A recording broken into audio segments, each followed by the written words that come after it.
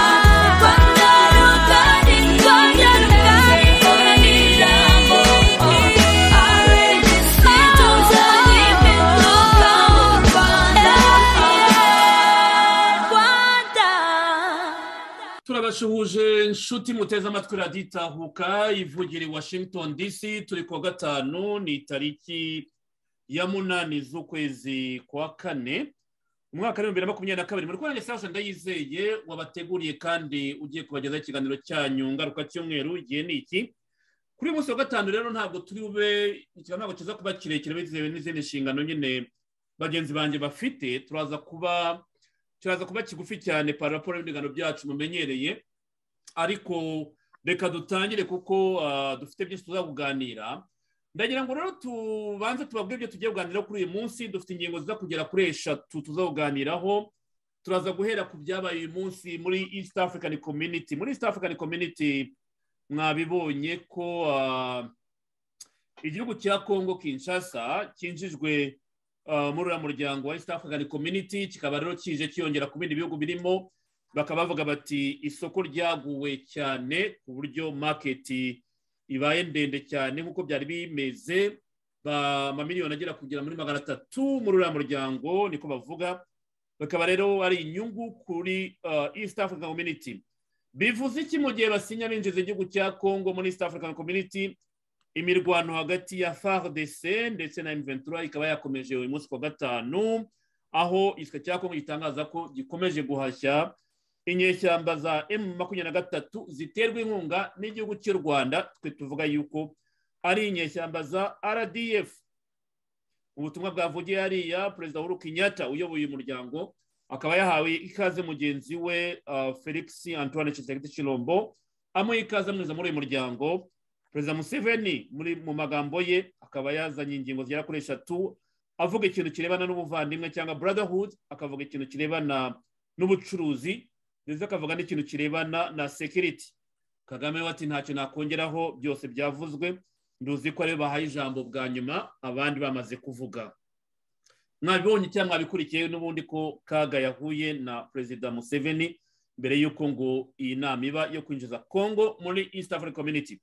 Ku ngingo ya kabiri turaza kureba nanone andi makuru avugwa bamwe mu bagenzi bacu nyine mu karere bavuga bati ninde ukunda abanyarwanda, iyo bavuga bati ninde ukunda abanyarwanda sigaye mbona bavuga bati tujye tureba ifoto y'umunsi wa mugani, mbona n'ibinyamakuru bibikora, turaza kureba ifoto y'umunsi twibaza ati ninde ukunda abanyarwanda, twibaza niba koko Kagame akunda abanyarwanda.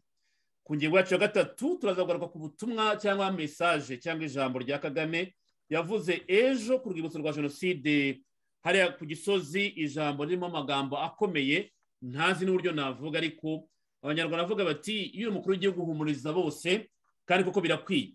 Nibyo turihanganisha inzirakarengane zose, abatutsi bazize jenoside yabakorewe abatutsi, hari n'abahutu babiguyemo wenda nubwo bititwa jenoside ariko nabo ni abantu nk'uko umuhanzi Kizito Mihigo bivuga, ariko hari message itangwa n'ubutegetsi n'igihugu. Njya mvuga ni jenoside ni crime d'etat, jenoside ni icyaha ubundi leta iba nayo igomba kubazwa, ariko uyu munsi ubutegetsi buhari mu ijambo rya Kagame ry'ejo benshi baravuga bati noneho yongeye kutubwira bya bindi yatubwiye. Nibyo kandi koko biranumvikana, ariko se twe turi muri politiki, turi muri opposition, duhumuriza dute buri munyarwanda wese dufata mu mugongo abagizeho ingaruka na jenoside yakorewe abatutsi ndetse n'izindi nzirakarengane zabigendeyemo, utanga butumwa kibi buhumuriza abo bantu bose. Turaza kubabwira icyo dutekereza, kandi tunashimire by'umwihariko hari n'ubutumwa bwa Rwanda National Congress mwarabwumvise bukomeza abanyarwanda muri ibi bitoroshye.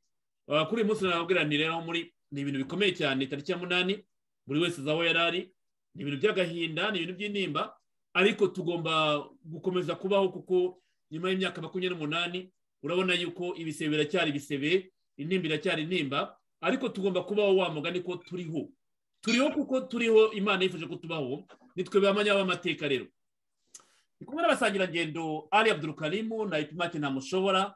Comrade Ali Abdul Karim, salamu alaikum.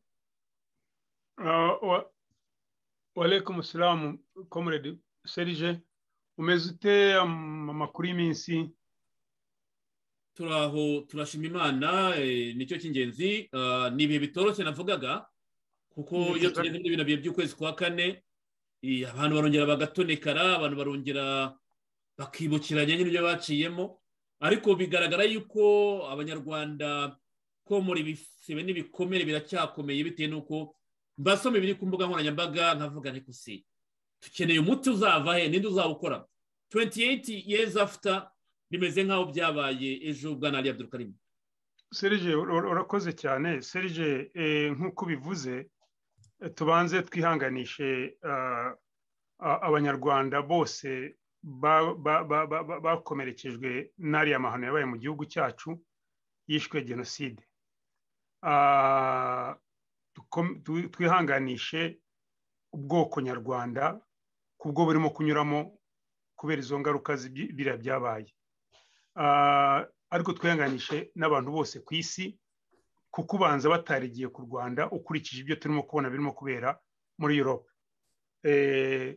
Ni ukwihangana rero, ntabwo ari ibihe byoroshye, cyane cyane iyo bibaye abandi barimo kureba ibirimo kubera Ukraine bagomba kugira flashbacks, icyo sinzi mu kinyarwanda uko babyita, bibibutsa bikasa nk'aho bihungabanya, cyane cyane iyo bihuranye n'uku kwezi. Rero so ni ukubanza tugafata uyu mwanya tukihanganisha bose, tukabafata mu mugongo, ariko tuzirikana no kunga buri munyarwanda, tukiyunga haba mu kababare, haba muri grief tukiyunga, haba hari mu byiza tukiyunga, mu nzira turimo kugana twiyunga tugamije kugira ngo ntibizongere kuba, kuko ibyabaye byaturutse kuri politike mbi, ku rwango babibye mu bantu, kutubahiriza uburenganzira bw'ikiremwamuntu uwo ari we wese, kutubahiriza ihame rya demokarasi y'uko umuntu agomba kutazira icyo atekereza cyangwa icyo ari cyo.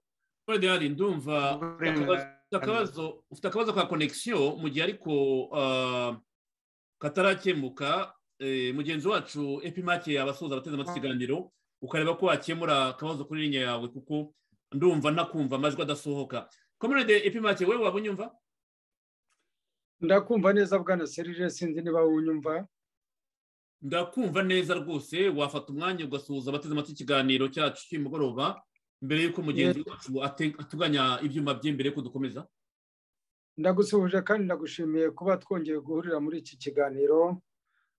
muri iki cyumweru no muri uku kwezi abanyarwanda bose bunamira inzirakarengane zazize amahano yabaye mu Rwanda nk'uko babivuze jenoside yakorewe abatutsi n'ubwicanyi ndengakamere bwakorewe abahutu nyuma yaho byaba muri icyo gihe byaba na nyuma yaho mbese akaga abanyarwanda umuryango nyarwanda wahuye nabo bose tubafashe mu mugongo kandi natwe turi n'abavandimwe bacu n'ababyeyi bacu n'umuryango nyarwanda muri make wose wakomeretse akaba ari nayo mpamvu twavuze tuvuga tuti purije mesa tukabivuga tubimininga ibi ntibizongere ukundi bigomba kuba miningi kuri buri munyarwanda wese yaba umutwa yaba umuhutu yaba umututsi yaba ari uwabizize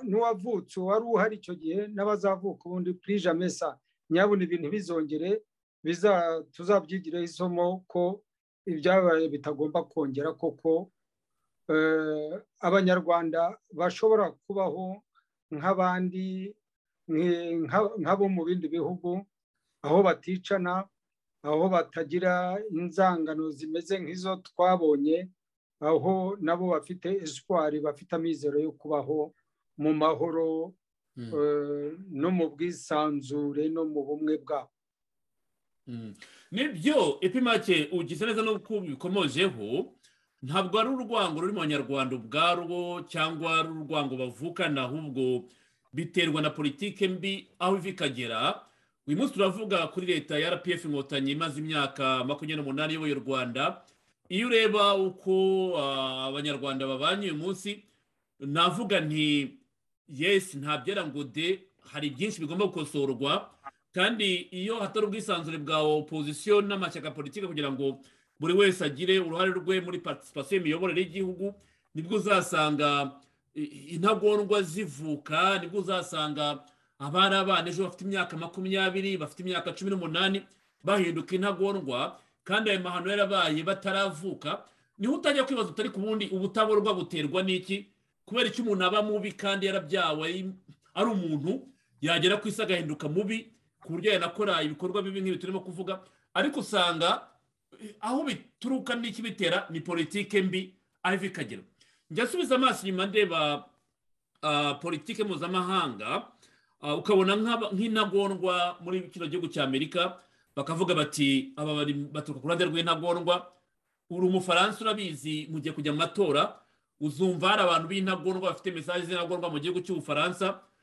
ari mu Bwongereza nawe uri mu Bwongereza uzumva abantu bavuga bati abava mu ishyaka ry'intagondwa ariko nubwo haba intagondwa ntabwo wemerewe gukora ku buzima bw'undi muntu ntabwo wemerewe gutusha undi muntu umuvutsa ubuzima waba intagondwa mu bitekerezo byawe ariko hari umurongo ntarengwa wo kumva yuko ubuzima bw'umuntu utagomba kubuvogera natwe tugomba kumva yuko rero ntabwo abanyarwanda bazakundana ngo bakundane 100% nk'aho bari mu idini rimwe ushaka kuba intagondwa ukagira ibitekerezo byawe ariko ubuzima bw'ikiremwa muntu bukaba ntavogerwa abantu bagangana mu bitekerezo bya politike ariko byagera ku buzima bw'umuntu bakavuga ati full stop ubirengaho akaba yabiryozwa turaza kugira umwanya wo kubiganiraho uyu ni umwanya nyine wo kwinjira muri introduction ariko turabyinjiramo tuze kureba amasomo byadufasha nk'ato turi muri opposition bihe n'isomo bagenzi bacu bumva yuko ngo bashaka guhindura ibintu mu Rwanda cyangwa dufatanyije gushaka impinduka twumve yuko dufite na garanti dutanga ku bene gihugu baba baturuka mu moko atandukanye ibindi byose bakugira babyigira ariko bakavuga bati ubuzima bw'umunyarwanda cyangwa ikiremwamuntu yaho kiba kikagera kigomba gusigasirwa utarebye ubwoko akomokamo cyangwa idini reka dusubire kwa Comrade Ali Abdulkarim Comrade Ali nagira ngo nkugarukeho utwinjiza imbere nyine mu isengesho rigufi tumenyereye gutangiza ikiganiro mbere ko twinjira mu ngingo zacu z'uyu mugoroba urakoze cyane Serge twiyoroshye tukwereka abayisilamu bari mu gisibo cya Ramadani bamaze icyumweru basiba twifuza yuko uguma kubaguma iruhande bakagira igisibo cyiza turakwereka abakristo nabo bashigaza icyumweru bakarangiza igisibo cyabo kibaganisha kuri Pasika nabo turizera yuko igisibo cyabo kirimo kugenda neza bazagira na pasika nziza. Turakwereka mana abanyarwanda bageze mu gihe kiba kitoroshye cy'icyunamo, aho bibuka bagiye b'inzirakarengane b'ingeri zose. Ubafate mu mugongo, ubomora ibikomere byabo, ubahe kugira ubumuntu no kumenya yuko bababarira ababarenganyije. Mana nyagasani, turifuza yuko kino kiganiro tugiye kugira cyubaka imitima y'abanyarwanda, kikabaha uburyo bwo kubaka ibitekerezo byabo, bikaba ibitekerezo biganisha ku bumwe bw'abanyarwanda, biganisha ku bwisanzure bwabo, buri umwe akumva yuko uburenganzira bwe bungana n'ubwa mugenzi we. Hanyuma ikindi, ibyo byombi bikageza ku abanyarwanda ku mahoro arambye. Abanyarwanda bamaze igihe kinini cyane nta mahoro bafite. So iki kiganiro n'ibindi biganiro byose binyura kuri radiyo Itahuka, igikuru nibyo bigamije, kandi icyo bishaka ngo bisubize mu banyarwanda icyizere, bavemo mu nyangire, bavemo kutubahiriza uburenganzira bwa muntu, bavemo kwiyumva yuko bikunda cyane, bamenye yuko iyo ukunze mugenzi wawe nawe uba wikunze, kandi uba ukunze n'Imana. Tubigusabye twiyoroheje. Mana urakoze cyane Serge. Urakoze cyane Comrade Ali ku isengesho ryiza. Reka twinjire mu ngingo zacu rero eshatu mbabwiye turi buganireho, ariko kuri iyi y'amateka yacu turaza kuyiganirwaho dusoza bitewe n'uko nkeka ko iza gufata umwanya muremure. Reka duhere ku ngingo ngufiya, iyi turaza kuyigarukaho ku ngingo ya nyuma. Ingingo ya mbere duhera rero mu byabaye uyu munsi ku makuru tumaze iminsi tuvuga kuri radiyo Itahuka. Igihugu cya Congo kinjiye ku mugaragaro mu muryango wa East African Community. Uyu muhango tumaze igihe tubabwira ko bizaba kuri radiyo Itahuka. Twakoze ibintu bitandukanye, aho nyine umukomorede Baraka na France twari tubiganiraho birambuye, tureba inyungu igihugu cya Congo kizaba kizanye muri uyu muryango. Uyu munsi mwabibonye rero kuko abakuru b'ibihugu bagera kuri 4, ubwo ndavuga 3 cyangwa ndavuga Kagame, nkavuga Museveni na Uhuru Kenyatta, bateraniye i Nairobi muri Kenya kugira ngo ba witnessing cyangwa babe abahamya bw'uko Congo yinjiye ku mugaragaro muri no muryango. Ariko reka twibanire ku butumwa bwahavugiwe, kuko igihugu cya Congo cyo gifite complaint y'umutekano muke giterwa n'igihugu cy'u Rwanda, bitewe n'uko hari imirwano magingo ihari y'umutwe wa M23 uterwa inkunga na leta y'u Rwanda, cyangwa twavuga ko umutwe wa leta y'u Rwanda, nk'uko tubivuga kuri radiyo Itahuka tutarya iminwa ko ari RDF, kuko FARDC imaze iminsi byivugira bitewe n'abantu yafatiye ku rugamba, ishimangira yuko uyu mutwe wa M23 uterwa inkunga n'igisirikare cy'u Rwanda. Mu ijambo Felix Tshisekedi yavuze, yashimangiye umutekano cyane, avuga ati ntacyo byari bimaze kwinjira muri East African Community ariko udafite umutekano mu gihugu cyawe. Umutekano rero niyo wabonaga yashyize imbere, mu gihe abandi bavugaga isoko ryaguye rizagera hafi muri miliyoni 300 z'abaturage b'ibi bihugu, ni hafi muri za miliyoni 190, ariko ushobora ukakora arandisoma ukavuga ati miliyoni 300 muri isoko rusange ry'uyu muryango. Uhuru Kenyatta rero uyoboye n'umuryango yavuze ubutumwa bwiza cyane, ashima igihugu cya Congo kuba cyarinjiye muri uyu muryango, ashimira na Perezida Museveni wabaye umwe mu bantu wenda bareshyaga cyangwa bazanye Congo ku mugaragaro. Museveni afite uruhare nyine muri uyu muryango kwinjiza ibihugu muri East African Community, baramushimira. Ikindi nanone Museveni na Kagame bari muri muhango wo kwinjiza Congo muri uyu muryango. Mu ijambo rya Museveni muza kwiyumvira muri kano kanya, nuko ashimangira ati umutekano niba utabonetse muri uyu muryango ntacyo twageraho, cyangwa ikintu kirebana nuko turi abavandimwe ndetse n'ibyicuruzwa twaba dukora ntacyo byatugezaho.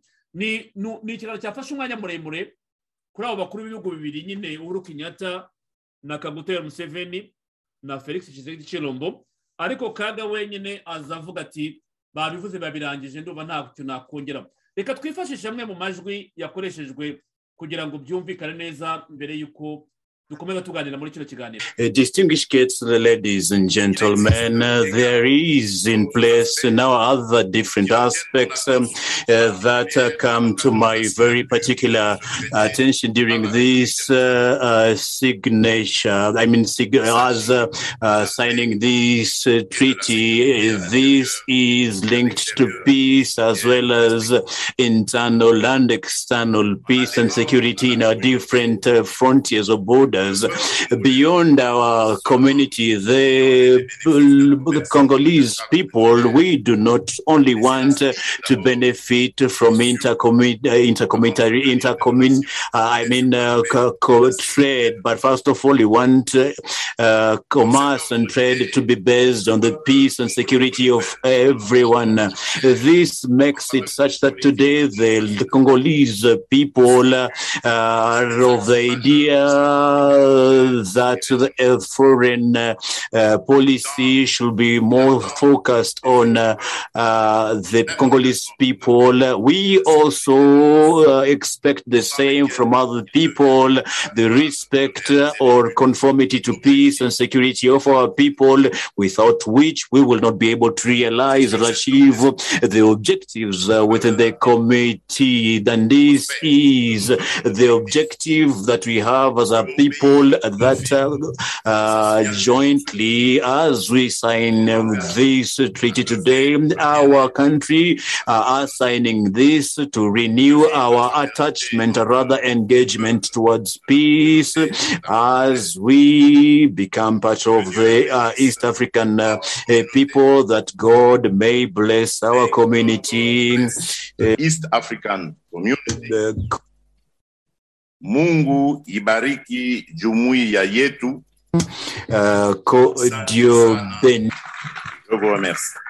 President of the Republic of Kenya and the chairperson of the summit,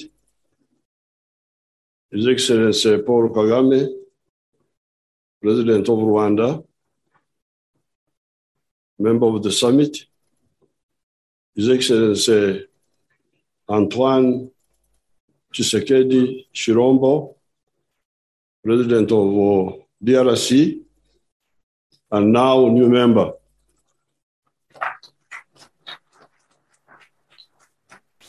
Nakaribishwa Mheshimiwa. Our chairperson spoke. I don't know why you want so many people to speak, but I just want to remind Africans, because Africans need a lot of reminding. I don't know why. That when we talk of integration, we are talking of three things. Number one, prosperity. It's not about leaders and ministers and council, because you spend a lot of time on those. Council, ministers, what, Secretary General. This is about families. Families of Africans. This is what we are talking about. The question is, if I am a businessman or a businesswoman and I produce a good or a service, how many people will buy from me? That's the issue. In order for my family, forget about ministers, presidents, what? The families. I have a business. I have produced a good or a service. You can go to the Americans and you say, if you don't give me this, I will also not give you this. So this big market helps us also to negotiate better for access to other markets. So this is point number one. Number two, strategic security. How can we be secure? Because you see the terrorism. In Somalia, there is a problem, it affects Kenya. There is a problem in Congo, it affects Uganda. There is a problem in Uganda, it affects Congo. And yet we don't work together to solve these problems. The problems are Pan-Africanist They are global, but we act parochially. How shall we manage? If the problems are Pan-Africanist, we must be also Pan-Africanist in handling them. This is the second word in integration, strategic security. Finally, fortunately, as His Excellency Uhuru said, for us, actually, things are very easy. There's a third word, brotherhood, undugu. These people are trying to unite. Are they really very difficult to unite? But they are similar people. Mulembe, Makwa. I'm speaking with that man there. Izeluya from Dans la province du Nord Kivu, la situation est confuse depuis cet après-midi dans la zone des affrontements qui opposent les FARDC au M23, notamment dans les collines de Tchanzu et Runyoni, rapportent plusieurs sources dans le Rutshuru. Après des avancées enregistrées par les FARDC jeudi soir et vendredi matin, ces derniers viennent de connaître une résistance des rebelles du M23 dans la zone. C'est notamment à Gassiza, Gisiza, Bugusa, Bikenke et Rwambeo. Les rebelles seraient actuellement proches de Tchengerero, affirment certaines sources locales. Le porte-parole des opérations indique que les affrontements se poursuivent sans confirmer l'avancée du M23 dans les localités jusqu'ici reconquises par l'armée régulière. Au Nord Kivu toujours, 6 morts et 12 blessés, dont 3 grièvement. C'est le bilan encore provisoire d'une explosion supposée survenue dans un bistrot dans le camp militaire Katindo, non loin du parquet militaire dans la commune de Karisimbi. Les premières enquêtes menées sur la scène du crime où le gouverneur de province ainsi que le commandant de la 34e région militaire y sont rendus dans la matinée révèlent qu'il s'agirait d'une bombe artisanale, mais le doute plane encore sur l'auteur présumé du crime. Pour en parler, retrouvons à Goma Gabriel Ouamenya. Les familles des militaires touchés par ces drames étaient inconsolables dans la matinée de ce vendredi après l'explosion hier soir d'une bombe artisanale supposée qui a fait 6 morts et 12 blessés. Les douilles de l'explosif ramassés sur les lieux du drame en fond foi ont affirmé quelques officiers de FARDC trouvés sur place. Dans les camps militaires Katindo, on pouvait lire sans désemparer sur les visages des familles des militaires massés sur les lieux du drame la désolation, l'émotion mêlée à la psychose. Selon les sources militaires, parmi les victimes de cette explosion, il y a un officier supérieur de FARDC. Les sources militaires du camp Katindo n'excluent pas un acte terroriste. Ce matin, l'air était au ramassage des restes des corps déchiquetés des victimes éparpillés par-ci par-là sur les toitures des maisons voisines au même moment où d'autres militaires s'employaient à rassembler les douilles de l'explosion semblables à des billes et aux particules de métaux. Notons que la police scientifique de la MONUSCO ainsi que l'auditorat militaire de garnison de Goma diligente actuellement des enquêtes sur les lieux du drame afin de déterminer la nature exacte de l'explosion. Goma, Gabriel Ouamenya, Radio Okapi. Pour sa part, le gouverneur du Nord Kivu appelle la population à ne pas céder à la panique et la rassure que les enquêtes ont été ouvertes pour déterminer les circonstances et la nature de cette explosion qui a fait des victimes hier soir dans le camp Katindo à Goma. Le lieutenant-général Constant Dima Komba dresse un bilan de 6 morts dont 2 officiers, 3 femmes et 1 enfant. Dans une déclaration faite sur les lieux du drame, le gouverneur parle d'un engin explosif improvisé tout en soulignant que les enquêtes de la police scientifique vont en déterminer la nature. aditahuka ngaho nguko rero mu gihe igihugu cya Congo cyinjira mu muryango wa East African Community ni nako imirwano ibandanya muri Kivu y'Amajyaruguru. Murumva n'icyo gisasu cyaturitse ejo muri Katindo. Abenshi bati rero byaba ari bya bindi tumenyereye nyine ya politike ya sabotage cyangwa intambara yo gukomeza usabota inzego hirya no hino. No mu Rwanda mwabonye ko ngo baturikije grenade hariya muri Kicukiro. Urumva rero ibisasu guturika nabyo bifite indi implication byazana. Ariko tudatinze Comrade Ali Abdul Karim ndagira ngo bari udufasha kuri iyi kwagura umuryango wa East African Community. Wumvise Tshisekedi byari mu Gifaransa ariko bagerageje gushyira mu Cyongereza babyumvise. Wumvise Kagame Museveni ibyo asobanura mu gihe rwose cy'iminota 10 niba iyi ngingo wayisesengura amahirwe hari muri iri soko rusange. Ariko tutirengagije umutekano umva yuko yaba nyirubwite perezida wa Congo arashimangira yuko ntacyo kujya muri iri soko rusange byameze nta mutekano Museveni n'akaza ashimangira ati umutekano ni ngombwa mu gihe Kagame yavuze ati ntacyo nabivugaho bitewe n'uko babivuze. Ijambo ryanyu Comrade Ali Abdulkarim kuri ingingo ya mbere. Serge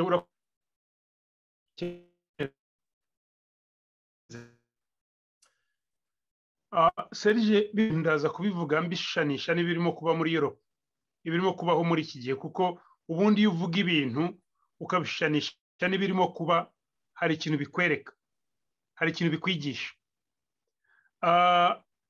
Nibyo harimo amahirwe menshi cyane kugira ngo ibihugu bishyire hamwe, kuko bikuriyetinga isoko rinini nk'uko Museveni yabivuze. Nibyo koko isoko riba rinini cyane, hanyuma ryaba rishyize hamwe muri ibihugu bishyize hamwe ari nka 6 cyangwa 7, byajya kunegosiya uko bicuruza n'ibindi bihugu, wenda n'indi miryango nka European Union, cyangwa se nk'uko yabivuze Amerika, cyangwa se n'Ubwongereza, cyangwa se n'Abashinwa, cyangwa n'abandi, bakaba bafite bargaining power, imbaraga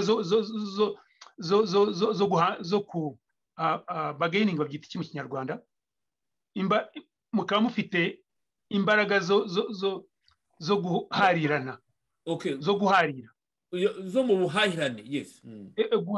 guharira, to negotiate. Yes. Iyo muri benshi, muri banini, mufite isoko rinini, muba mufite imbaraga ziyongeyeho, advantage mu guharira. Ni byiza rero, ariko n'ikindi bivuga yuko amasoko yanyu nk'uko buri gihe tubivuga, iyo mufite abantu bafite ibikorwa barimo gukorwa, baba bafite amasoko y'ibanze ari bugufi yo birimo gukorerwa, bajya kugurishaho nta nzitizi. Urumva rero ko bituma iterambere ryibanguka no kubaka inganda, n'abantu kubona akazi n'ibiki. Nibyo Museveni se prosperity, iterambere ry'abenegihugu, ry'imiryango. Birimo rero inyungu cyane, kandi bituma Abanyafurika batangira ku rundi rwego. Europe ubungubu, European Union yakuze kubera yuko bishyize hamwe nk'ibihugu nka za Lithuania, uduhugu dutoya, ibihugu nka za Latvia, ubuhugu butoya n'ibiki, bumva bafite imbaraga nkaho nabyo bimeze nk'Abadage cyangwa bimeze nk'Abafaransa, kubera uwo muryango barimo. Birabafasha rero. So mu rwego rwa economy ni ibintu by'ingenzi cyane. Ku rwego rwa security rero, rw'umutekano, byo bikagera akarusho. Kubera iki? Ubu Abarusiya ntago bashobora kugerageza kujya guhohotera nk'igihugu cya Lithuania, kandi agahugu gato cyane, cyangwa Latvia, n'agahugu gato cyane, n'ibindi bihugu biri mu miryango ya European Union, byisanga ko biri muri European Union, byisanga byagiye no muri NATO, uriya ntuza OTAN, icyo mu Gifaransa mwita OTAN. So harimo advantage ya security. Ntabwo ushobora gutera imbere rero cyangwa kugira ubucuruzi udafite uwo mutekano. Ni ikintu cy'ingenzi, ni ikintu cy'ingenzi cyane. Serge n'Abanyarwanda badukurikiye, muzi yuko impamvu Abanyarwanda tutarimo gutera imbere nuko nta mutekano uri mu Rwanda. Nubwo bagaragaza ngo hameze hatya, ariko Abanyarwanda nta mutekano bafite, nta mahoro bafite, kuko bazi yuko anytime baba babona igisirikare, abasirikare, kandi abasirikare babo barabahohotera. Abasirikare nibo bari mu gipolisi cy'Abanyarwanda, kandi bivuzwe neza, ari umuntu wabivuze neza, yaravuze ati iyo umusirikare yabaye umupolisi, biba bivuga yuko kuko umusirikare inshingano ze nizo kujya guhangana n'umwanzi wo hanze. Iyo umupolisi rero atangiye, kandi umupolisi ugunda akazi ke kakaba ako kuzana umutekano mu baturage, gushyira discipline abaturage bagize indiscipline cyangwa enforcing law and order. Iyo bishyize umusirikare rero, we uko enforcinga ibyo bintu bye, we nibyo guhangana, abakubona nk'umwanzi, agatangira kubona umuturage nk'umwanzi. So ibyo bintu rero bakora nkatwe mu gihugu cyacu mu Rwanda bakora, nibyo batwara no hanze. Nibyo birimo kubona inventory irimo gukora, nibyo urimo kubona Kagame mu ijambo rye yavuze ati twebwe ntabwo Kongo baduhamagaye ariko tuzajyayo, pimiranya rya jambo yavuze arimo kurahiza ba minisita bashya, akaba yashoboye guhura na Tshisekedi akumva ririya jambo rya Museveni, nta kintu yashoboraga kuvuga, kuko baravuga ati njyewe nibanga nzagenda ku mbaraga. Abandi barimo kuvuga ngo ya tugomba kugira umutekano kugira ngo ibi byose bibe nta meaning bifite, nta mutekano. Tshisekedi arabisabye, Museveni arabishimangiye, noneho bagiye ku kintu cya gatatu cy'ubuvandimwe, brotherhood, cy'ubumwe. Serije ntabwo mushobora gushyira hamwe muhanganye, avuga ati kabi cyangwa renga nkumene cyangwa nutagira ucyenda kumena. Ntabwo ubwo n'ubuvandimwe buba burimo, ubwo haba harimo ubudikiteta. Ikibazo rero dufite Serije muri iriya community cyangwa muri kariya karere kirigaragaza no muri iriya mvugo. Kagame yarafite kuri stage nini kongera akikosora ibyo yavuze avugira mu nteko y'u Rwanda, abwira bagenzi be by'abandi bumvise. Yashubijwe na Tshisekedi avuga ati ni ugukora, ni ubwihebe, ni suicide, ni ukwiheba kugira ngo wongere ugerageze gutera igihugu cyangwa uze mu gihugu uzanye imbaraga. Yarabonye opportunity yo kugira ngo bivuge, ariko nk'uko bakundi Kagame yabaye dusanzwe tumuzi, buriya azajya mu Rwanda avuga ati njye baravuze ntacyo navuze, ntacyo nagize, ariko nzarindira ahantu nyaho mbatikure. Yes, exactly. Ni wa muco wenyine avuga ati sinjya mvuga wo kubikira, babanyenjeho nyine ndategereza ngatikura. Wo kubikira ati njyewe byo babivuze ntacyo navuze. Buriya azagenda ajye nko muri Unity Club cyangwa ajye mu rubyiruko, cyangwa ajye avuga ati njyewe barabivuze bagira ibiki, ariko hari umurongo ntarengwa njye nzabatikura abubikire. Erega ubwo yaba bivuze neza azavuga ati baraje bararocangwa, baravugaguzwa, ati ngende yicecekera. Nitujya ku ngingo ya gatatu nibwo turi buvuge. So Serije rero n'abanyarwanda badukurikiye, ibi bintu abanyarwanda turabivuga, ariko ngo ubundi baca umugani mu kinyarwanda ngo habwirwa benshi akumva beneyo. Abanyarwanda bakaba bareba bati uyu koko umuperezida dufite, nubwo tubona yirata yuriye ndege yagiye ari amafaranga atanga, ajya kuturepresentinga, cyangwa iyo ageze aho abandi bagabo barimo kugaragaza yuko ari abagabo bahagarariye ibihugu byabo, bavugira bene gihugu babo, bavuga bumvise Museveni avuga ati ntabwo ari abaperezida, ntabwo ari ba minisita, ntabwo ari twebwe, ni famire, ni imibereho y'abaturage bacu. We nibyo ajya kuvuga. Yewe yavuze ati njyewe ntabyo mvuga, yaba umutekano ntawo ndi buvuge, ariko uzarenga nzamumena. Niko byagenze kuri Kikwete, amubwira ati ganira na opposition yawe. Serije bikantwara ku kindi kintu rero kindi gikomeye cyane muri bino bintu. Uzi yuko M23 yari yavuze ngo yahagaritse imirwano. Ubanza bari bamenye yuko inama igiye kuba, birabayobera ukuntu bazajya gusinya bo barimo kurwana, bati kurya badufatiye ibyemezo. Baragira bati turarangije ntabwo tuzongera kurwana. None bavuyeyo n'amasaha ntihashize n'isaha bahita bubura imirwano. Birakwereka rero bya bindi imirwano yatangiye ahubwo batarasinya, kuko imirwano yatangiye mu ijoro ryo ku wa kane, urumva mu rukerera rwo ku wa kane dushyira ku wa gatanu, kuko aya masezerano yasinywe ku wa gatanu. Imirwano yatangiye overnight on Thursday morning kugira ngo bagaragaze ko nyine bafite ikibazo kandi kigomba kuganirwaho. Barasaba ko bajya kuri table ya dialogue, barasaba ubisaba ninde? M23 ninde? Ni Kagame. Urimo kubishimangira ngo bajye mu miganiro ninde? Ni Kagame. Kagame M23 irimo kurwana na Congo, irakoresha imbundi, irica abakongomani, irica abaturage, irimo kwangiza ibintu bya Congo. Nta uwarimo kuvuga ngo nibajye mu biganiro na Congo, akabwira na Congo niganire nabo. Ihuriro nyarwanda ntago rirafata n'imbuna ngo rijye kurwana n'u Rwanda. Nta n'umuntu umwe ryari ryica, ariko we aravuga ati ntago navugana nabo, nabicanyi nibiki. Urumva hypocrisy, urumva double standards. So Serije bikwereka icyo M23 iri cyo mbere na mbere ni Kagame uyiri inyuma, ni u Rwanda ruyiri inyuma, ariko u Rwanda rwa Kagame, ntabwo u Rwanda rw'abanyarwanda bose, ni u Rwanda muri cross bracket ni Kagame ubiri inyuma. Sasa rero ikindi Serge, kubona bavuga bati twarekeye aho ngaho, hakaba n'abashima ati mwakoze, abaperezida banga baraza kubigira, uribuka umuntu wabivuze, habanza noneho bakubikira bakongera bagatera. Biriya bimeze kimwe nuko Kagame akora ati ngewe twumvikane, yanize wa mugani akubikira, nibyo nabivuze mu kanya.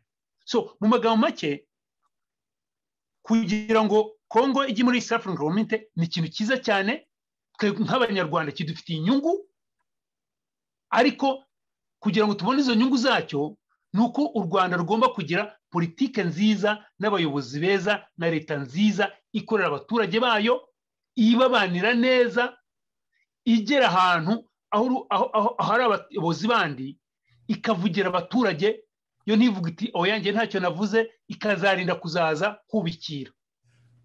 So ni byiza yuko Kongo yabigize, yagiyemo, ngiye biranshimishije cyane, kuko byanze bikunze Kagame azagira uruhande, twe tuzajya ihuriro nyarwanda nabo bafatanyije bazajya kuyobora. Byanze bikunze. Mbere ko urangiza iyo ngingo nyine ni akabazo gato wenda na Pima cyaraza gufatiraho abe yagira icyo bivugaho. Ubundi Kagame we ntabwo azahoraho iteka ryose, nyine nawe ajya avuga ati Imana n'intiza ubuzima, asigaye avuga Imana kandi atanayemera, wenda atangiye kumva yuko nawe iminsi ibarira ku ntoki. Ikibazo uravuga ngo hari ijambo Museveni yavuze, brotherhood. Absolutely. Yanavuze ati Idi Amin afite inkomoko muri Congo no muri Sudan, ati uzajya wumva bavuga bati ni umunyamahanga, ariko twese turi bamwe muri uyu muryango. Serge butarubizi ni umukakwa, bakakwa bari muri Congo, bakaba muri Sudan, bakaba muri Uganda. Yabisobanuye Museveni. Aravuga ati Kagame ashobora kugira ucuru, akavuga ururimi rw'ikinyarwanda, akavugana n'abanyarucuru, kugaragaza yuko abanyarwanda bafitanye inkomoko, cyangwa akaza igisoro, akavuga ikinyarwanda, akajya Ikaragwe akavuga ikinyarwanda, exactly, akajya Burundi, exactly. Museveni yabisobanuye byose mu afashe umwanya. Ariko ikibazo kiri ahangaha, brotherhood tuvuga ahangaha, uyu munsi ubwiye umuvandimwe wawe uti haguruka uve i Kigali ugiye gufungura business Kisangane, arakubwira ati security yanjye. Ubwiye undi muturage ati haguruka ugende ujye i Bukavu ufungure business ati security yanjye. Ariko iyo security y'umunyarwanda ujya muri DRC ntabwo ari uko abakongomani banga abanyarwanda, ahubwo biterwa na politike mbi y'u Rwanda ku gihugu cya Congo. Avuga ati rero brotherhood turi bamwe, ntacyo dupfa. Kagame agomba kubyumva, akavuga ati reka ndeke gukomeza kwagresa abakongomani, kugira ngo abanyarwanda in long run, ntabwo ari bya short term, bagere security muri Congo. Nabaye muri Congo by the way, uko batwitse abanyarwanda ndabyibuka, buri gihe ndabyibuka, ntabwo nzabyibagirwa ukuntu bicaga umunyarwanda bakamwica in name of Kagame, umuntu akaba victime kubera Kagame. Bifite implication yo kugira ngo tubitegereze tuvuga tuti kujya muri East African Community ni byiza, ariko tugomba guteza no kuri security y'umunyarwanda aho yabagiye muri uriya muryango hose. Bwana Ali Abdul Karim, Serge, niyo mpamvu twebwe iriya ntego yacu y'ububanyi n'amahanga tuyihagazeho cyane.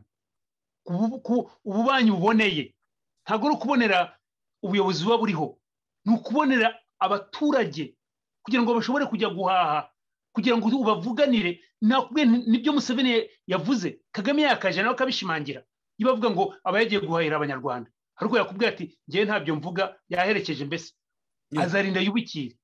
Ikindi Serge nshaka ngo nkubwire, mu banyafurika, mu bakongomani bo nuko nta bundi buryo bari kubishobora, bo bakoresheje wenda nko gushaka ngo batwike abanyarwanda, wenda babice, babahashye, babagire icyo barimo gukora. Barasha ntukirimo kukibona, oligarchs birimo kuba abantu bizi, kugera no ku mwana n'abakobwa ba Putin.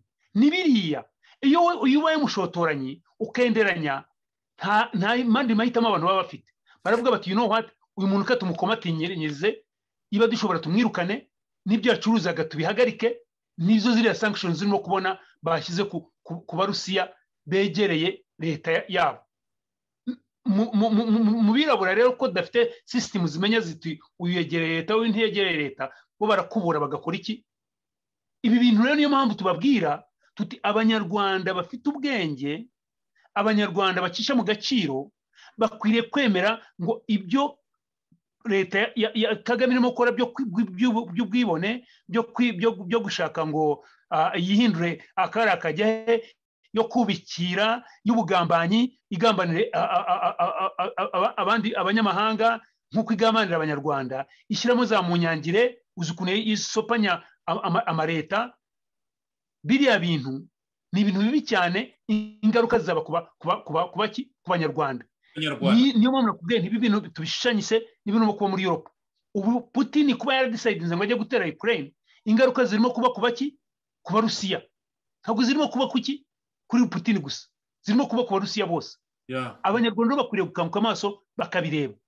Hanyuma ikindi Serge nsoza nuko nyasaba ngo abanyarwanda tugomba guhaguruka tukaba nk'abantu Ukrainians, tugashyira hamwe, tukibagirwa utuntu duto dutandukanye, tukamenya ngo tugarijwe na leta mbi na politike mbi ya Kagame n'abamwegereye, tukahaguruka twese tukayishyira uruhande. Aba-Ukraine barabikoze kandi urimo kubona barimo gutsinda, isi yose yaricaye irabumva. Ubu ngubu bafite upper hand kuri super power yitwa Russia.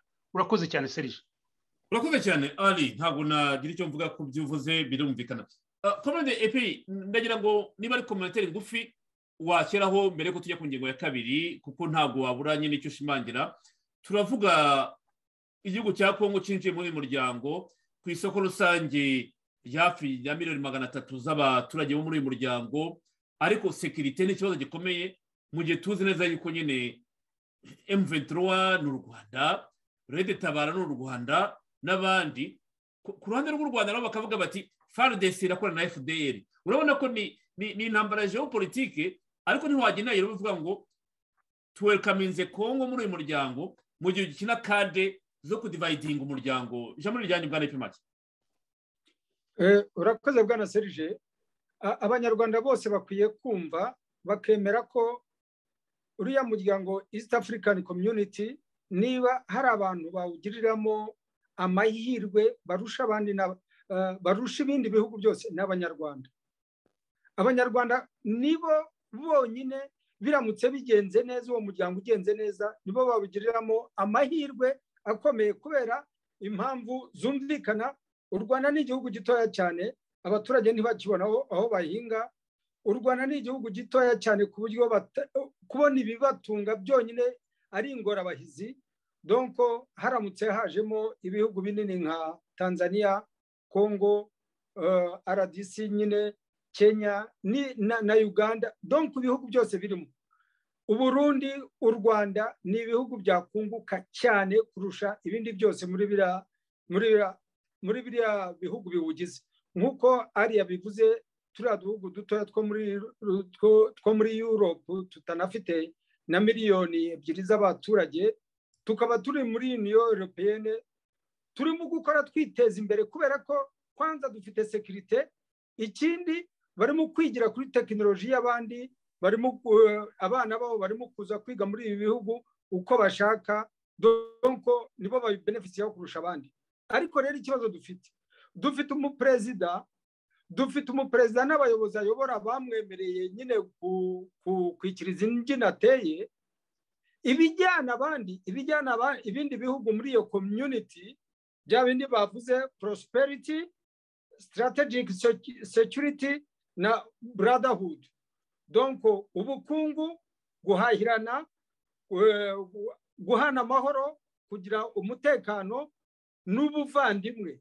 Ibyo rero nibyo sero contraire, ni byo Kagame akora, ni ikinyuranyo cy'ibyo ngibyo. Agomba kujya muri EAC kugira ngo abone uko abacengeramo, abone uko ajyanisha bamwe abandi, abone uko yurira akora mu nzego, acengere mu nzego zabo.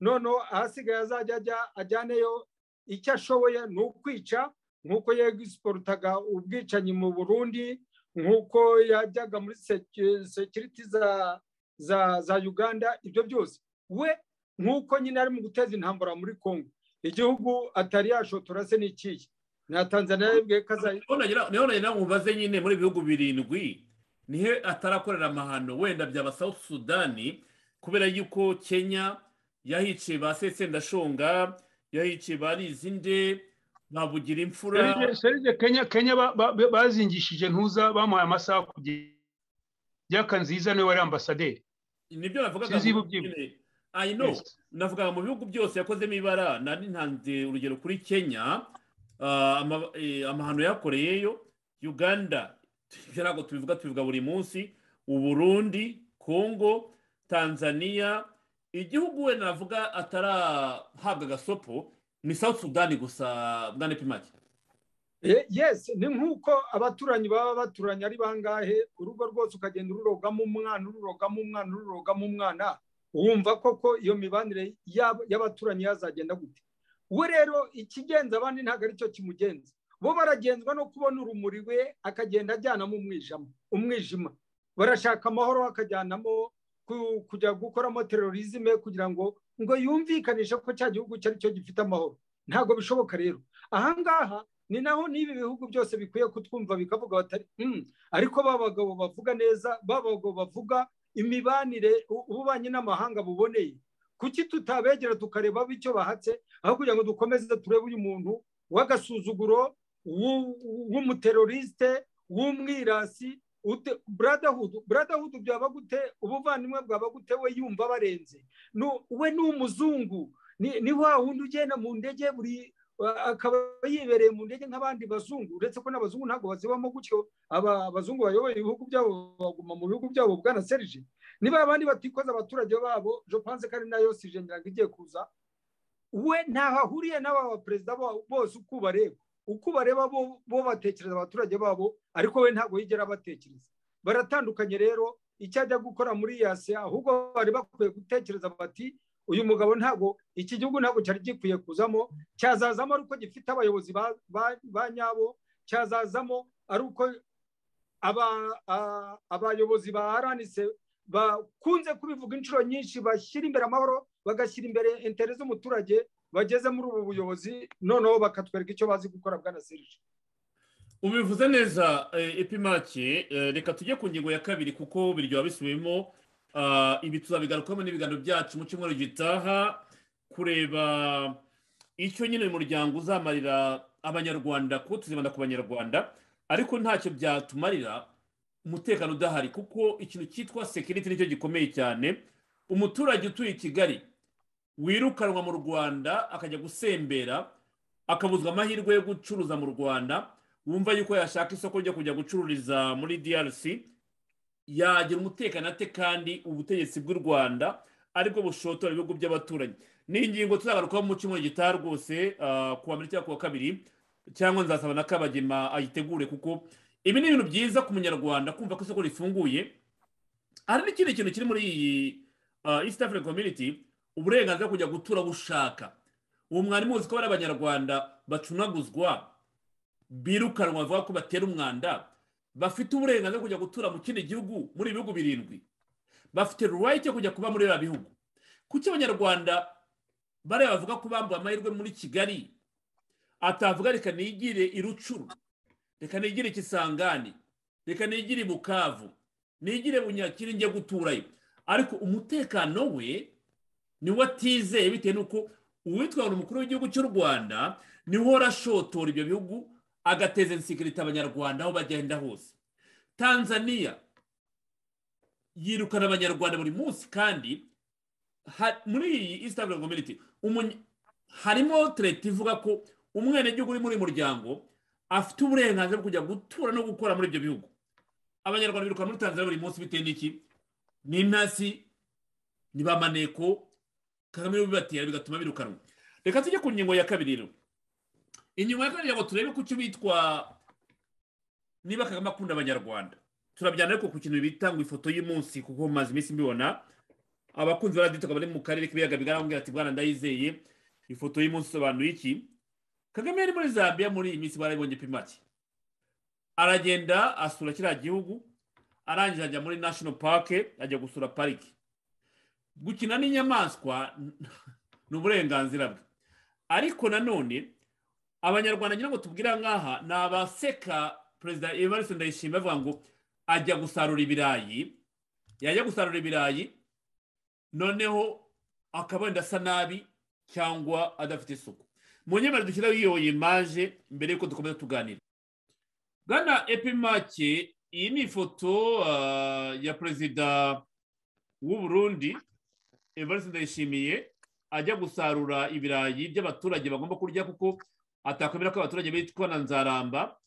Indi foto iri hano ni Kagame akina n'urusamagwe ubwo ari mu rugendo rwe. Indi foto yari ni Kagame akina n'abana be b'imbwa nyine yifuriza abanyarwanda ati ndakina n'imbwa, kuri Twitter bibabwira ku bunani, murayizi. So abanyarwanda baravuga bati cyangwa abantu bakurikira nyine ibiganiro byacu bati tumaze gusobanura bavuga ifoto y'umunsi.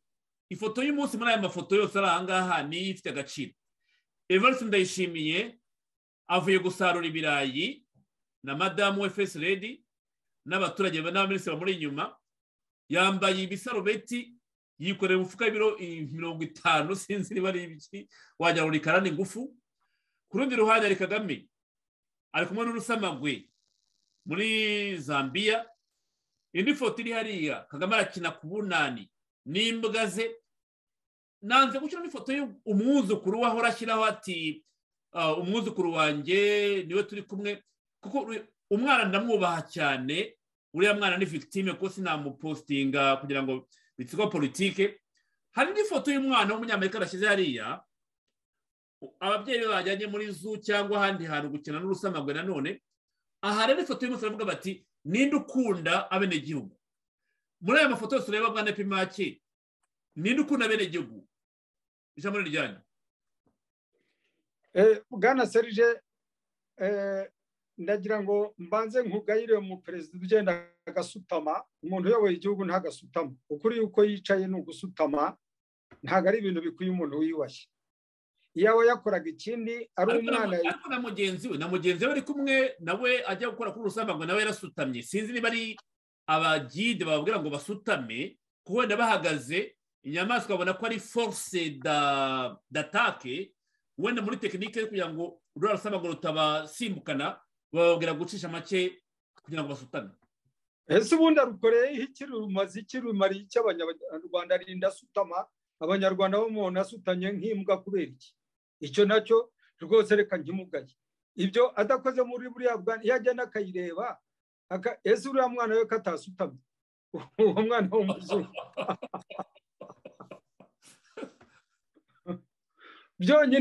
byonyine birakugaragariza ruriya rusamagwe. Ikintu abanyarwanda icyo bamutezeho ni uko yakora ikintu gifitiye abanyarwanda akamaro. Kujya gukora mu bwanwa mu mutwe w'urusamagwe bimariye icyo abanyarwanda ko. Bwana Serge, ari ikintu sinzi niba ikintu ndi buvuga kiri bwumvikane neza. Muri ekonomi hari icyo bita utilité marginale d'une chose, donc ni ukuvuga uburyo ikintu kiba gifite akamaro kugira ngo byumvikane. ni ugusobanura uburyo ibintu bishobora kurutana agaciro kandi byari bimeze kimwe.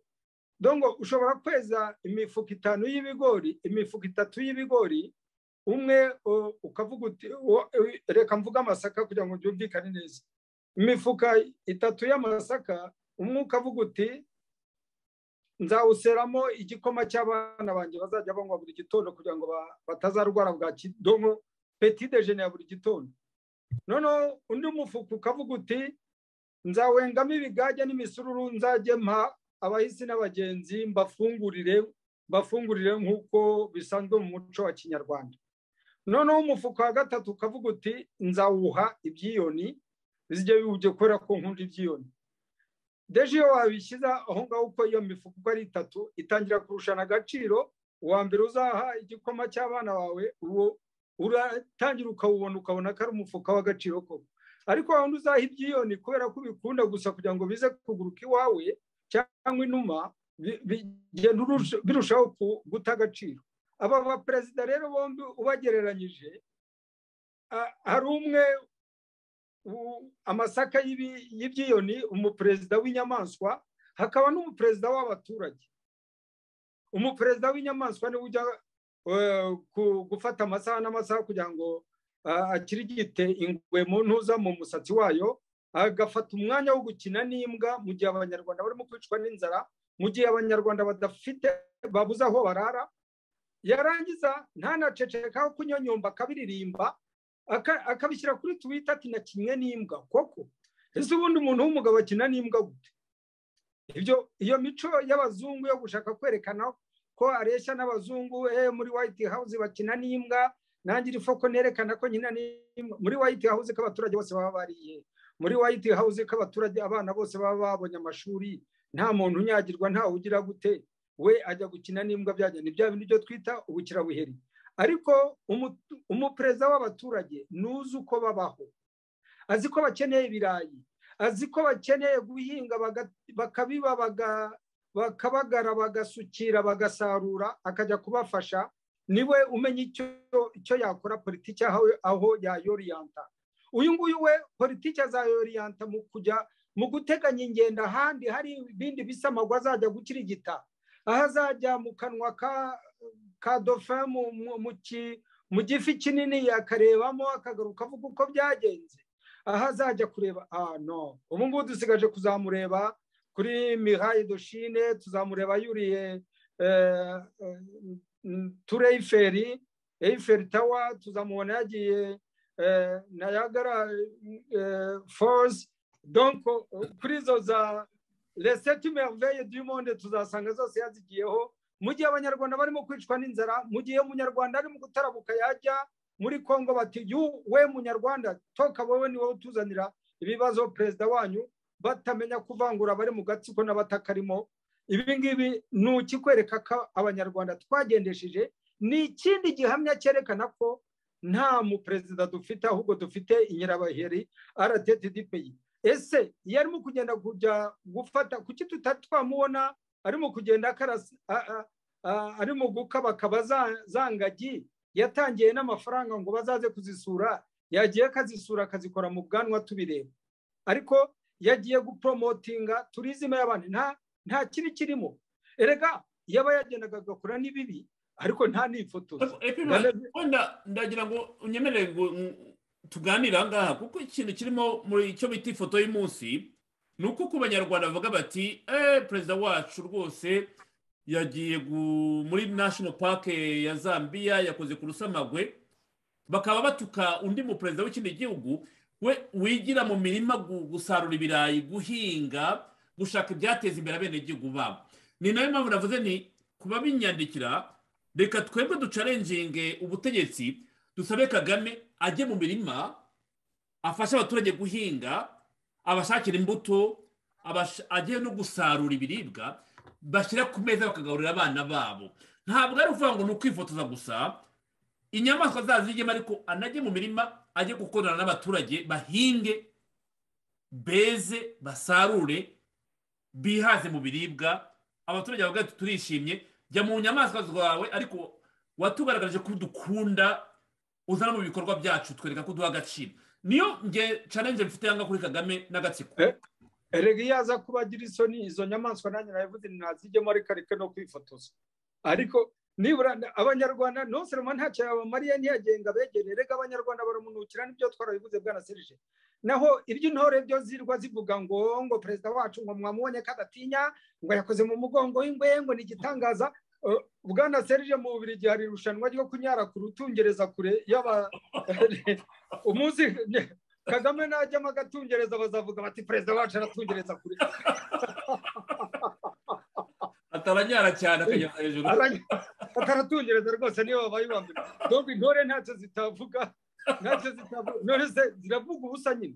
Ariko biramutse ari umuntu ukunda abanyarwanda, yagenda akabasura muri izo ntoki aho kugira ngo azirandure, yagenda akareba aho bahinga muri ibyo bishyimbo aho kugira ngo akarebe iyo miceri, agasura abaturage bo mu ntuza bo mu Bugarama mu Muganyira bavuga bati turahinga umuceri ariko tugarebuka dusarura, nta nyungu, nta kintu tubonamo, n'ibyo batuguriye ntabwo bagira.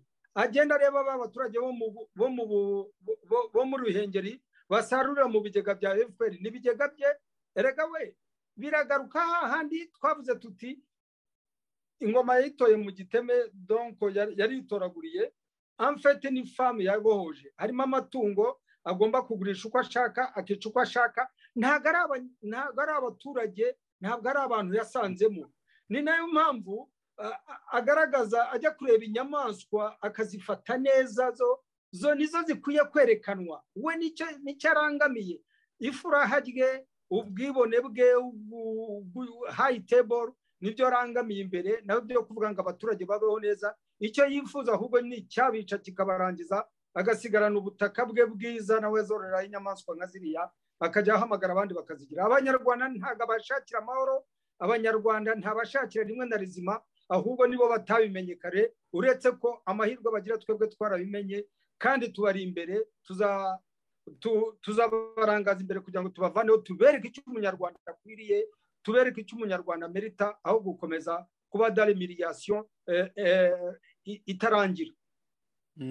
urakoze cyane komode pimaki anebye ukarimu mu magambo yariye kuko ingingo mugenzi wacu yavuze neza ni komantere ishimangira nyine byavuze bitewe n'uko icyo bita ngo ifoto y'umunsi nyine kivugisha abanyarwanda kuri twitter ku mbuga nkoranyambaga bati perezida wacu ntatinya urusamagwe aragenda rwose akarukoramo ariko ntabazi ko baba baziteguye baba bafite abagide babikora ariko wagera kuri ndayishimiye bati reba uko gisa ni igikarani cyambaye ibisarubeti kirajya mu mirima y'ibirayi ugasanga baramutesha agaciro kandi bifite inyungu abenegihugu babo mu minota irenze ibiri kugira ngo tujye ku ngingo ya gatatu bitewe n'uko umwanya mufite kuri mugoroba udahagije nagira ngo ukore komantere ngufi cyane tujye ku ngingo ya gatatu ijambo ryanyu. Serge urakoze cyane pimaki arakoze cyane ntangirire kuri icyo cya nyuma cyo kuvuga ngo perezida ndayishimiye ngo dore uko gisa ngo ni ibiki urumva atari contradiction bo ubwabo bemera mu muganda ubimininga ko kubivanye ku mutima buri ibyo akora abivanye ku mutima kandi inspiration abikorwa kugira ngo inspiringe abaturage ariko nawe akuguru kwe kugume on the ground. Serge twe hano muri UK prime minister wacu uriya ushinzwe amafaranga ntuza aba opposition aba politiciye bose aho abaturage bari nabo bajya gusavinga yaba ari muri restaurant agakora uko ashoboye agasavinga yaba ari mu factory agakora nawe agahugira ibiki yaba ari mu guhinga nawe agahinga yaba batiye agatiya kugira ngo encouraging abantu abereka ati ibyo murimo gukora ni ibintu biri nomo ngo wenda umuganda se Kagame ukora ate ntaza gusa yambaye gloves yes aza for the picture no bamara gutekinga picture bakamuha ijambo akavuga cyane yambaye gloves afite n'abamuherekeje bamushagaye bagize ibiki ariko ibyo ntabwo binspiringa biriya ni maonesho ariko uyu nguyu abikora bivanye ku mutima kandi abimininga kandi agaragaza ati nanjye ndi umuturage nkamwe message irakomeye cyane nturebe igikorwa ariko urebe message ikivuga mu bantu na inspiration iha abaturage twebwe mu buyobozi bushya buriho ubu ngubu haba muri organization kubw'ibya politike haba hano iwacu n'ahandi hose mu buyobozi bushya buriho ubu ngubu naho the manager top executive bo hejuru bagira time bakaza on the shop floor bagakora service ibyo bintu ngenda bibonye muri Japan muri 1992 1993 nkijyayo n'uwabonaga chief executive wa company aruza akadirectinga bakastoma ngo abafungira imihanda kugira ngo basohoke cyangwa akabapushingira trolley ajya kubarodingira so biriya ndayishimiye akora ni ibintu byiza cyane bitanga inspiration by example oya bitanga na inspiration cyane kugira ngo umuntu ntiyigaye ibyo arimo gukora umuhinzi ahinga yumva ati na president arahinga bifite akamaro bifite ibiki so ndashaka ngo ibyo bintu bisobanure abatabyumva ni ubujiji bwabo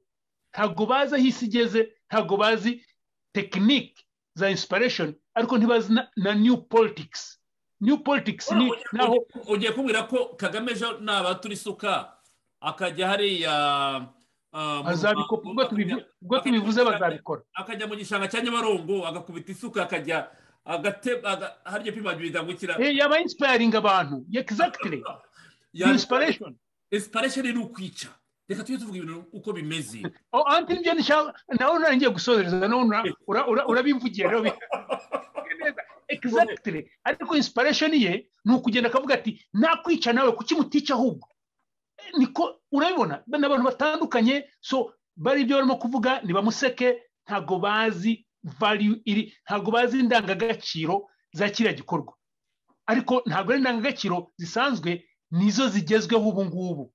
Nakungwa example za chief executives bajya ku shop floor, agatangira gupushinga, agatangira cleaninga, ntanyura ku mwanda ngo awureke, kugira ngo inspiring abantu avuga ati this is how it should be. Njya mbibona nanga baravuga batsira amasanyi, njya mbona abantu bambaye za costume, pick it fix it. Yes, trash ku muhanda agashyira muri garbage, ntago yitambuka. Absolutely. Yes, so abamuseka rero bikwereka yuko abanyarwanda dufite ikibazo, kandi bamwe bashobora kuba ari abantu ubona ngo ni n'abadokita barize bagize ibiki, but that is the travesty y'u Rwanda.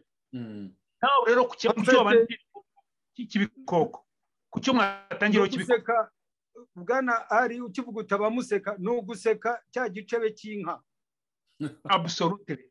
Ariko no kutamenya indangagaciro, the value ibyo bintu bifite, valeur bifite, humility ni value ikomeye cyane cyane mu buyobozi, ariko ubuyobozi bugezweho, ubuyobozi bukorera aho buvuga ngo bwagiye gukorera muri social contract. Humility ni ikintu gikomeye cyane. Cyo mutangire cyo gukunda ubona yarasubiye. So biriya arapromote tourism y'ahandi, yakaba yabikora nka biriya nyine kubikora mu giturage iwe, ariko urabona no mu ngage nta kijyayo. Sinzi filmu yakoze uko byagenze, banza byarapfuye. Ya filmu yagendaga ku kagaragura ajya mu misozi biki, banza yarananiranye. Hollywood banza yaramwa. Icyo ni icyambere, ni promotion y'abandi. Ariko icya kabiri ni scientific research yakozwe ku bantu bakunda inyamaswa kurusha abantu, nkuko Kagame abikora. Kagame yanga abantu, agakunda inyamaswa. Uzarebe nta bantu bashobora kwegera, naho yagiye ntago yegera ngo ajye kwegera abantu bakennye, nkuko ubona abandi ba president bakora ibiki, nkuko yakwifotoza n'ibiki. Agomba kuba ari mu byo byo hejuru cyane. Noneho ahubwo yagiye mu nyamaswa. Nabiri wabonye kina n'imbwa, ntabwo ushobora kubona kina n'abandi banyarwanda. Niyo yagiye ubona abantu bamushagaye, wenda umwegera ari umugore we cyangwa umukobwa we cyangwa abana be. Serije biriya bintu hari message bigomba gutanga mu rwego rw'abantu bafite research bazi na psychology y'abantu. Bikwereka ikibazo Kagame afite mu nyangire yamaze kumwinjiramo, azana urwikekwe, nawe nta kizera abantu, kuko atizera abantu rero yumva comfort ye afite mu nyamaswa, kuko inyamaswa iyo ihemukiye yibagirwa vuba, iraforgivinga, ariko umuntu ntashobora go forgiving.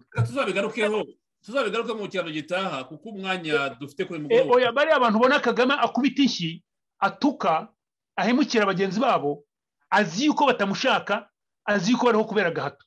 So ntabwo yabegera, ntabwo yajya gukina nabo. Agomba gukina n'imbwa kugira ngo compensate kuba yarabuze n'abantu. So ashishorizinga n'imbwa n'inyamaswa aho kugira ngo ashishorizinge n'abantu nk'uko ubundi byakabaye. Ni ikibazo rero kijyana n'iriya psychopathic tendencies zifite Serge. Urakoze cyane. Tuzabigaruka mu biganiro byacu bitaha, nk'uko nabibabwiye ikiganiro kiraza kuba kigufi bitewe n'uko nyine hari izindi gahunda ziteganyijwe. Reka tujye ku ngingo yacu ya gatatu. Ingingo yacu ya gatatu iragaruka ku ijambo nyine Kaga yavuze ejo ku rwibutso rwa jenoside yakorewe abatutsi ku Gisozi. Ni ijambo mugenzi wacu akisera mu Kinyarwanda. Ndagira ngo dufate iminota 14 turyumve. Ntabwo turi butinde kuri iyi ngingo, ariko niyo dusoreza kuri mugoroba bitewe n'uko umwanya uturangiranye. Mureke dufate umwanya turyumve mbere y'uko turiganiraho. Twongeye kubasuhuza abakunzi ba Radio Itahuka, kandi twizera ko aho muri hose hirya no hino ku isi Nyagasani akomeje kuba mu ruhande rwanyu, kandi nicyo duhora tubifuriza. Twagira ngo rero tubagezeho ijambo Perezida Kagame yavuze atangiza umuhango wo kwibuka ku nshuro ya 28 jenoside yakorewe abatutsi. Akaba ari ijambo yavuze mu rurimi rw'icyongereza. Benshi rero mukamwara dusabye ko twaribashyirira mu Kinyarwanda kugira ngo mwumve ibyarivugiwemo, hanyuma muzabashe no kubitangaho ibitekerezo mu biganiro byacu hano kuri Radio Itahuka. Perezida Kagame yatangira agira ati mbere na mbere ku munsi nk'uyu, isaha, umunsi, icyumweru, umwaka, none ubu tugeze ku mwaka wa 28 wo kwibuka. Ni igihe abantu babura icyo bavuga, atari ukubura uburenganzira bwo kuvuga nk'uko abantu bamwe bashaka kutugaragaza nk'igihugu kitarimo uburenganzira bwo kuvuga. Ibyo ni umwanda, ntibisobanutse. Ariko impamvu nayo irigaragaza. Impamvu gerageza gutekereza ku buhamya tumaze kumva, aho abantu bahigwaga umunsi nijoro kubera icyo bari cyo, kubera icyo bamwe bakiri cyo na n'uyu munsi. Nanone utekereze iyo bamwe muri twe bari bafite intwaro, iyo biha uburenganzira bwo gukurikira abishe abantu bacu, hanyuma nta kuvangura natwe tukabica. Icya mbere na mbere twari kuba dufite uburenganzira bwo kubikora, ariko ntitwabikoze, twarabihoreye. Bamwe muri bo baracyariho na n'uyu munsi. Bari mu ngo zabo, mu midugudu, abandi bari muri guverinoma. Barakora ubucuruzi, bamwe muri abo babigizemo uruhare cyangwa se babyungukiyemo. Ntitwigeze tubikora, ariko ugasangana n'ubu abantu baratinyuka kuvuga ibyo bavuga kuri twe, cyangwa bagakora ibitubangamiye nk'uko bakomeje kubikora kugeza magingo aya. Mureke mbabwire, turi agahugu gato ariko turi banini ku butabera, kandi bamwe muri abo barakomeye kandi ni ibihugu by'ibinyambaraga, ariko ni bato cyane ku butabera. Nta somo bafite ryo kwigisha uwo ari we wese, kubera ko bafite uruhare muri ayo mateka yatumye abarenga miliyoni mu baturage bacu barimbuka. Nibo mbarutso, hanyuma abanyarwanda babishyira mu bikorwa, bica abavandimwe babo b'abanyarwanda. Ariko amateka y'ibyo aturuka aho twese tuzi, aturuka aho ngaho. Rero impamvu nyamukuru yatumye tubabara yaturutse aho ngaho. Ni nayo mpamvu badashobora kuduha amahoro. Barashaka kuzinzikiranya uruhare rwabo, barashaka kuzinzikiranya guceceka kwabo, igihe amamiliyoni y'abantu hano mu Rwanda bari babakeneye ngo babavugire, bamagane, baze kubafasha. Rero birangira inkuru ibaye kuvuga ngo abanyarwanda, abanyafurika bibereye mu kwicana hagati yabo. Mbega nta muntu uri mu kuri, nta muntu uri mu makosa. Twese mu maso yabo turi bamwe. Ntabwo turi bamwe. Niyo mpamvu tutigeze twica indi miliyoni hejuru y'indi twatakaje mu maboko y'abo bicanyi. Bamwe muri bo kugeza amagingo aya bakaba bakingiwe ikibaba n'ibyo bihugu byirirwa bivuga ubutabera, bitanga amasomo y'ubutabera. Twibagiwe ubutabera banavuga ibindi, bavuga demokarasi n'ibindi byinshi. Nkurikije ibyo ngenzi, hari ibyiciro bitatu biyobora isi. Kimwe ni icyitwa demokarasi, ikindi ni icyo bita igitugu, ikindi ni ikiri hagati y'ibyo byombi, bucece kandi gifite imbaraga, aricyo bita uburyarya. Mbisubiremo, hari ibice bitatu: demokarasi, igitugu, n'ikindi kiri hagati ya byombi, gifite imbaraga nyinshi, gikora bucece cyane, kigera ku ntego, aricyo cyitwa uburyarya. Ariko twe twize amasomo yacu, tuzikorera izina buri wese azaduha, nta kibazo dufite kuri ibyo.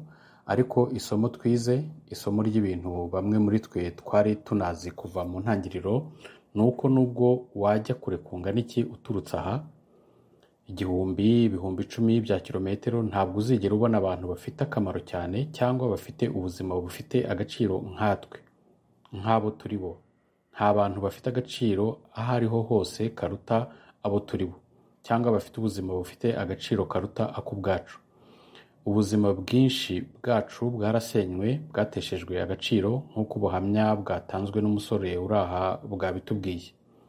Ndavuga ibi byose ku nyungu z'abakiri bato.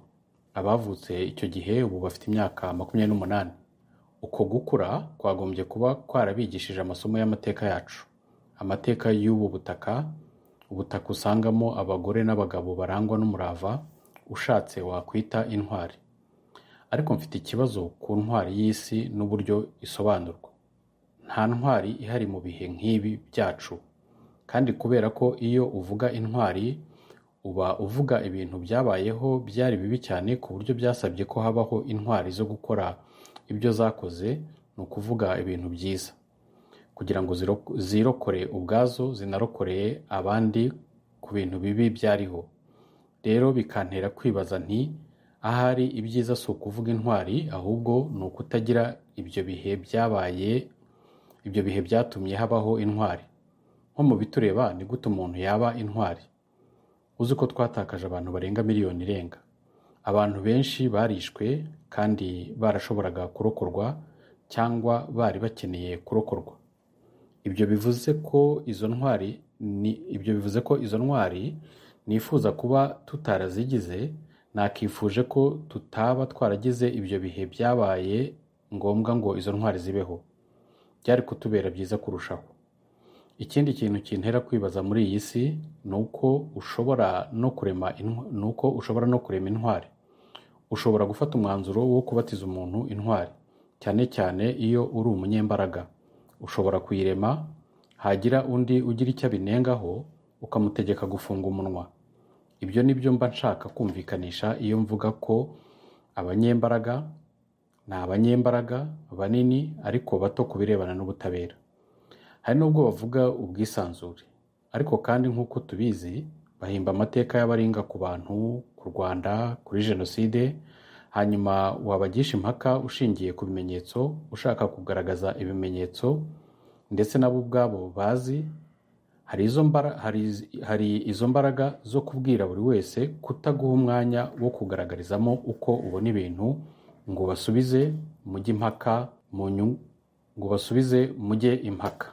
Ariko ugasanga ari nabo bantu batangira gushinja abandi ko babuza uburenganzira mu gutanga ibitekerezo. Ariko ibyo ndi kuvuga ntabwo ari inkuru ishaje y'ibyabaye mu bihe byashize. Oya, biri kubana n'uyu munsi. Uzasanga ibinyamakuru bizwi cyane by'ahantu hafite imbaraga bashishikarira guhimba inkuru mpimbano kuri twe, ku Rwanda, kuri Jenoside, ku mateka. Hanyuma hagira ushaka kubabwira ko ibyo atari ukuri, agira ati dore uko ibintu bimeze, dore ibimenyetso. Urazi, wagira ngo hari ubwumvikane bagiranye kugira ngo inzira zose washoboraga kuba wanyuzamo igisubizo cyawe zitabasha kukumva, kubera ko bashaka ko ibyo bifuza bihora mu matwi ya buri wese. Ariko ntihagire ubyibeshyaho.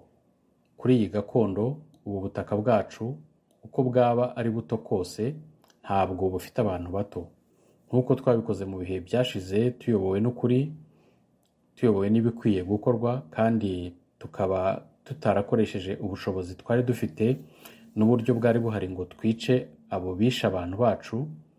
Urazi, ushobora kwibaza ku bantu bashidikanya ku butabera bwacu, hanyuma ukaba ufite mu Rwanda itegeko nshinga ryacu, mu mategeko atugenga twarakuyeho igihano cy'urupfu, kandi bimwe muri ibyo bihugu by'ibinyembaraga bikaba bikibamba abantu cyangwa bikabicisha amashanyarazi.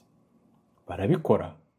Ndetse ahubwo twebwe twatekereje gukuraho igihano cy'urupfu mu gihe twari dufite abantu benshi twashoboraga ku mpamvu zumvikana kubamba. None abo bantu ntibabona ibyo bintu. Ntabwo babona ko turi igihugu cy'ubutabera, igihugu kigendera ku mategeko. Twemera ubwisanzure bw'amategeko. Kandi niba atari ko bimeze, kuki dukora ibyo byose? Nta bukana bw'igitutu ntihazagire ubabeshya. Ibi tubikora ku bwacu, atari uko hari uwo ari we wese utwinjirira cyangwa udushyiraho igitutu. Ninde wadushyiraho igitutu mu gihe ubwabo nabo ari byo bari gukora? Hanyuma tukagira nanone abantu twababariye bivanga muri ibyo ngibyo. Ibyo babayeho nk'uko twabyumvishe mu buhamya. Abantu babifitemo uruhare bakomeje kubigiramo uruhare na n'ubu, bakibagirwa ko twabagiriye imbabazi. Rero barababariwe, banyuze mu nkiko, bahanwa n'ibyaha mu myaka myinshi. Mu gihe bari mu bihano byabo turabababarira, hanyuma igikurikiraho ni uko abo bantu ngo ari bo bagomba kuzana demokarasi mu Rwanda. Ibi ni urwenya. Kandi ukaba uri kubikorera ahantu wibeshyaho, ahantu bumva neza ibintu byinshi kuri twe, intege nke, ariko n'imbaraga zo kurengera no guha umutekano iyi gakondo n'abayituyemo. Abo bantu birirwa aho bavuga amateshwa buri munsi bakagombye gufata umwanya bakibuka ibihe nk'ibi turi kuvuga uyu munsi, ndetse bakanibuka ko byabyaye abantu batandukanye kuri iyi gakondo. Abana bacu, abuzukuru bacu, dufite inshingano zo kumenya neza ko bumva ibi kandi ko biteguye kurengera iyi gakondo n'abayituyemo. Ariko rero tunazi ibintu byinshi birimo no kumenya aho imbaraga zacu zigera. Nta mbaraga dufite zo kubitangira cyangwa kubikumira, ariko dufite imbaraga zo guhangana nabyo. Ibyo biraba buri munsi, ariko ibyo biduha bamwe muri twe amahirwe meza yo kwibutsa abantu bamwe ibi byose.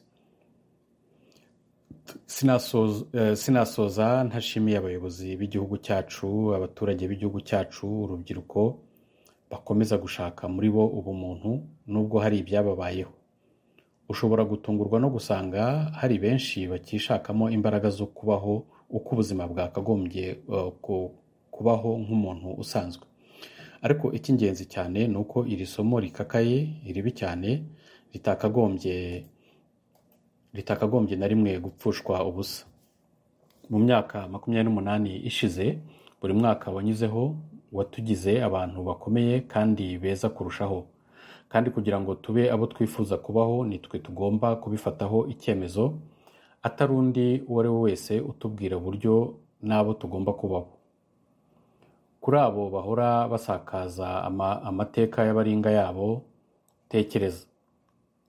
tekereza ko tutanashobora, ariko reka wenda nshyire mu kuri mvuge ko abantu benshi muri iyi si bemera ibyabaye hano kandi bakabiha inyito bikwiriye kuba bihabwa.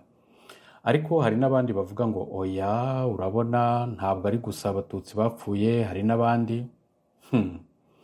Icya mbere uri kuvuga ibyigaragaza.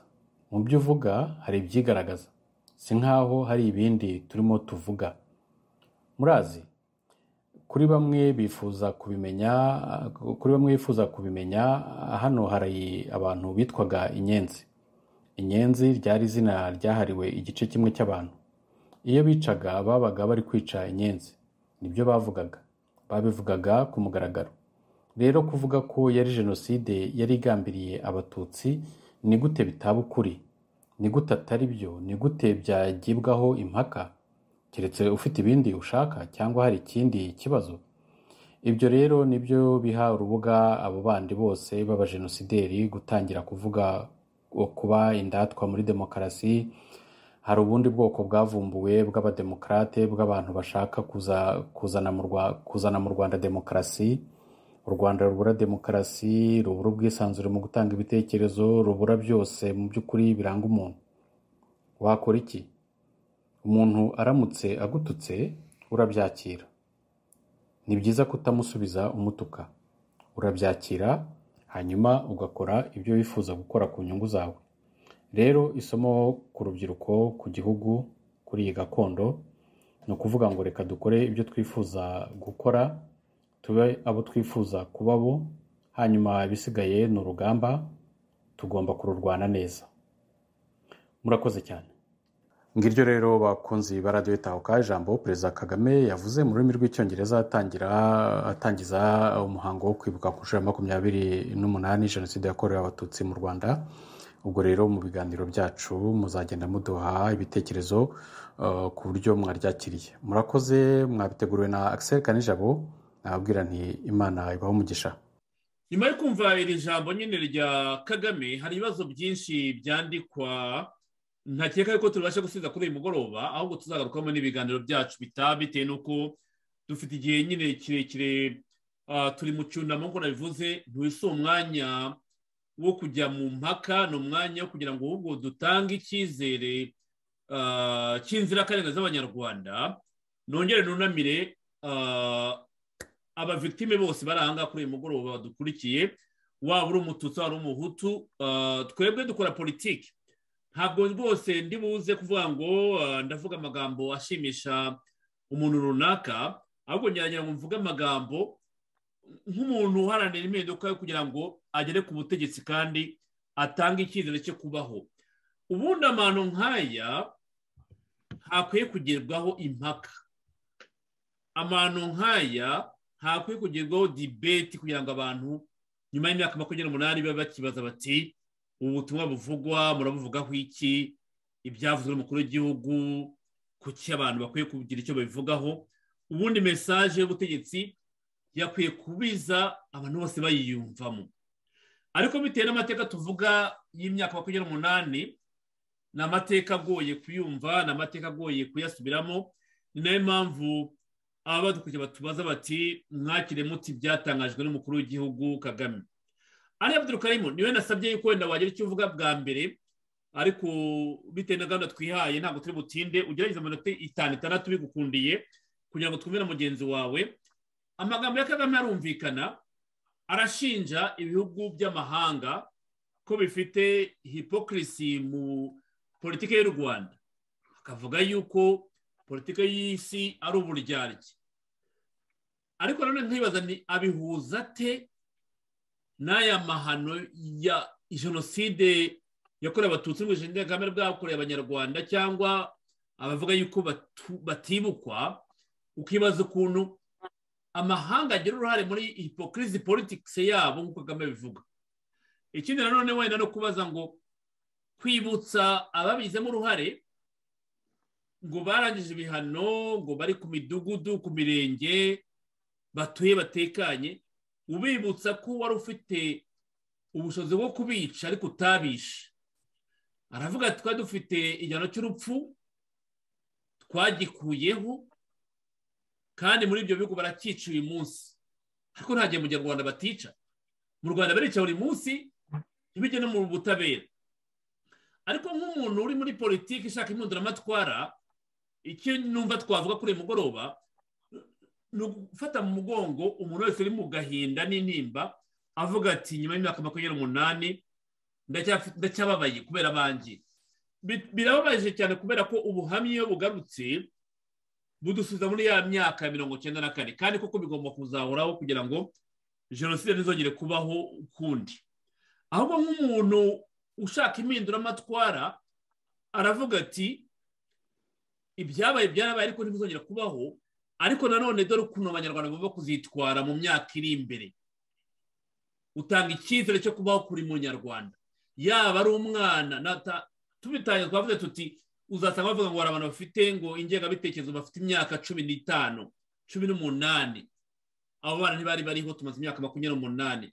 Ari Abdul Karim uri umwe mu bayobozi bakuru b'Abanyarwanda, uri umuhuzabikorwa wa 3 wungirije muri Rwanda National Congress, kandi mu ihuriro nyarwanda twemera aya mateka yose, yaba jenoside yakorewe abatutsi n'ubwicanyi bw'Kagame bwakorewe abahutu butaremezwa. Tufata mu mugongo buri munyarwanda wese, tukanavuga tuti umurongo wacu wa politike nuko tugomba komora ibikomere, tugahuza abanyarwanda bakibana mu Rwanda ko bareshya, ariko bitavanaho yuko amateka yabaye. Ikintu nanjye mbona kigomba kumvikana, ntushobora gusiba history, ibyabaye byarabaye, ariko ushobora kuvuga ngo ndaprepara future, ntabwo umurongo migari ukuntu bagomba kumugoza ku bana. Ariko amateka y'ibyabaye ntushobora kuyahindura, byarabaye, ntushobora kuyahindura, ariko utanga icyizere cy'ejo hazaza cy'uko abantu bashobora gukomeza kubana, kandi buri wese akomeza yibona muri icyo gihugu ari cyane n'undi. Ari Abdul Karim ijambo rijyanye kuri iyi ngingo, mbere y'uko wenda tuza kujya kwa IP match natubwira icyo atekereza, tugasoza ikiganiro cyacu cy'umugoroba. Comrade Serge urakoze cyane. Ndashaka ngo mbanze nk'uko wabikoze nawe, twifatanyishe na bagenzi bacu bose batakaje imiryango yabo nabo ubwabo bakize genocide yakorewe abatutsi n'ubwicanyi ndengakamere bwakorewe abahutu n'abatwa. Serge, umunsi nk'uyu nguyu ubundi muri za 1994, 1995, ndavuga 1994, 1995, 1996, wabaga ari umunsi wo kugira ngo baganishe guhuza abanyarwanda, kuko ibyabaye, amahano yabaye yakorewe abanyarwanda akorwa n'abanyarwanda bagenzi babo. Kujya kwifatisha abanyamahanga rero, ibyo ngibyo nge mba numva ari uguhindura ibintu muri politiki itariyo. Ariko noneho tugiye muri fakti za nyazo, abanyamahanga bashaka kuza gufasha u Rwanda Kagame kuba yarazi gahunda zariho atuma abantu bamwe yari yamaze withdrawinga n'indege itararaswa babanje withdrawinga bari bageze muri CND n'abari bagize biki barabanza babakurayo arangije ategeka yuko indege iraswa arangije atuma abantu ngo nanone byarangiye ntibaze ubanza biri kuri rekodi bagiye muri yo baravuga bati nuza turamurwanya nawe ntago tugomba kugira n'abafaransa bagerageje kujyayo ngo barebe uko batabara nabo baravuze bati turahangana nabo buri gihe barabivuga nibo banza arimo no kuvuga ngo barareberaga so kuvuga ngo abantu barareberaga ukavuga ngo bari babifitemo uruhare nko gusa nkaho uvuga ngo ntago ari abanyarwanda ubwacu ba nyirabayazana ba kino kibazo wenda bariya barahembereye nk'ukuntu ubu ngubu Kagame abivuga neza yuko harimo hypocrisy nibyo koko ariko ikibazo nuko we yikuramo nuko yikura yuko we ari we munyakinyoma hanyuma mu buryarya bwinshi cyane abarimo kuvuga bakaba baramugize ngo n'umuhiro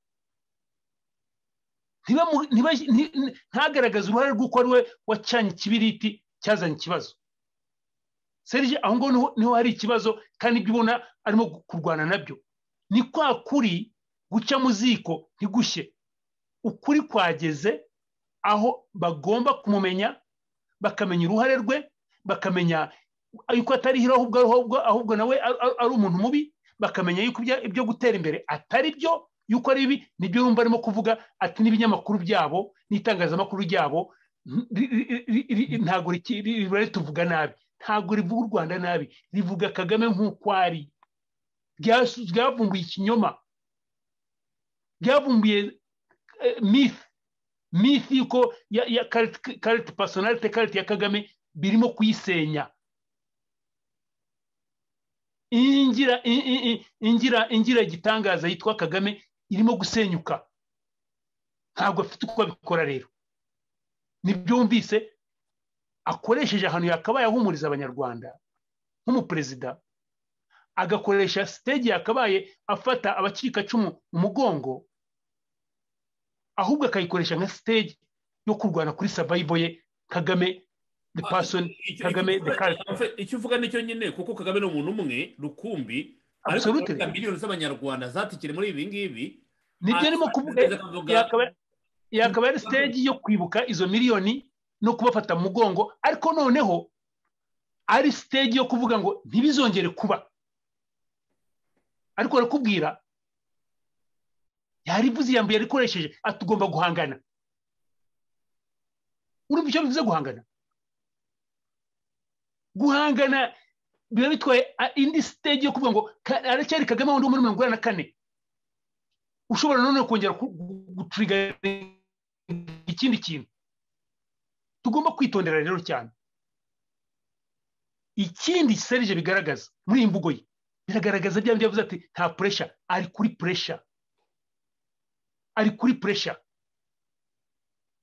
pressure kuko aravuga ati ibihugu bivuga demokrasi bikavuga dictatorship ngo akabaho na hypocrisy nta hypocrisy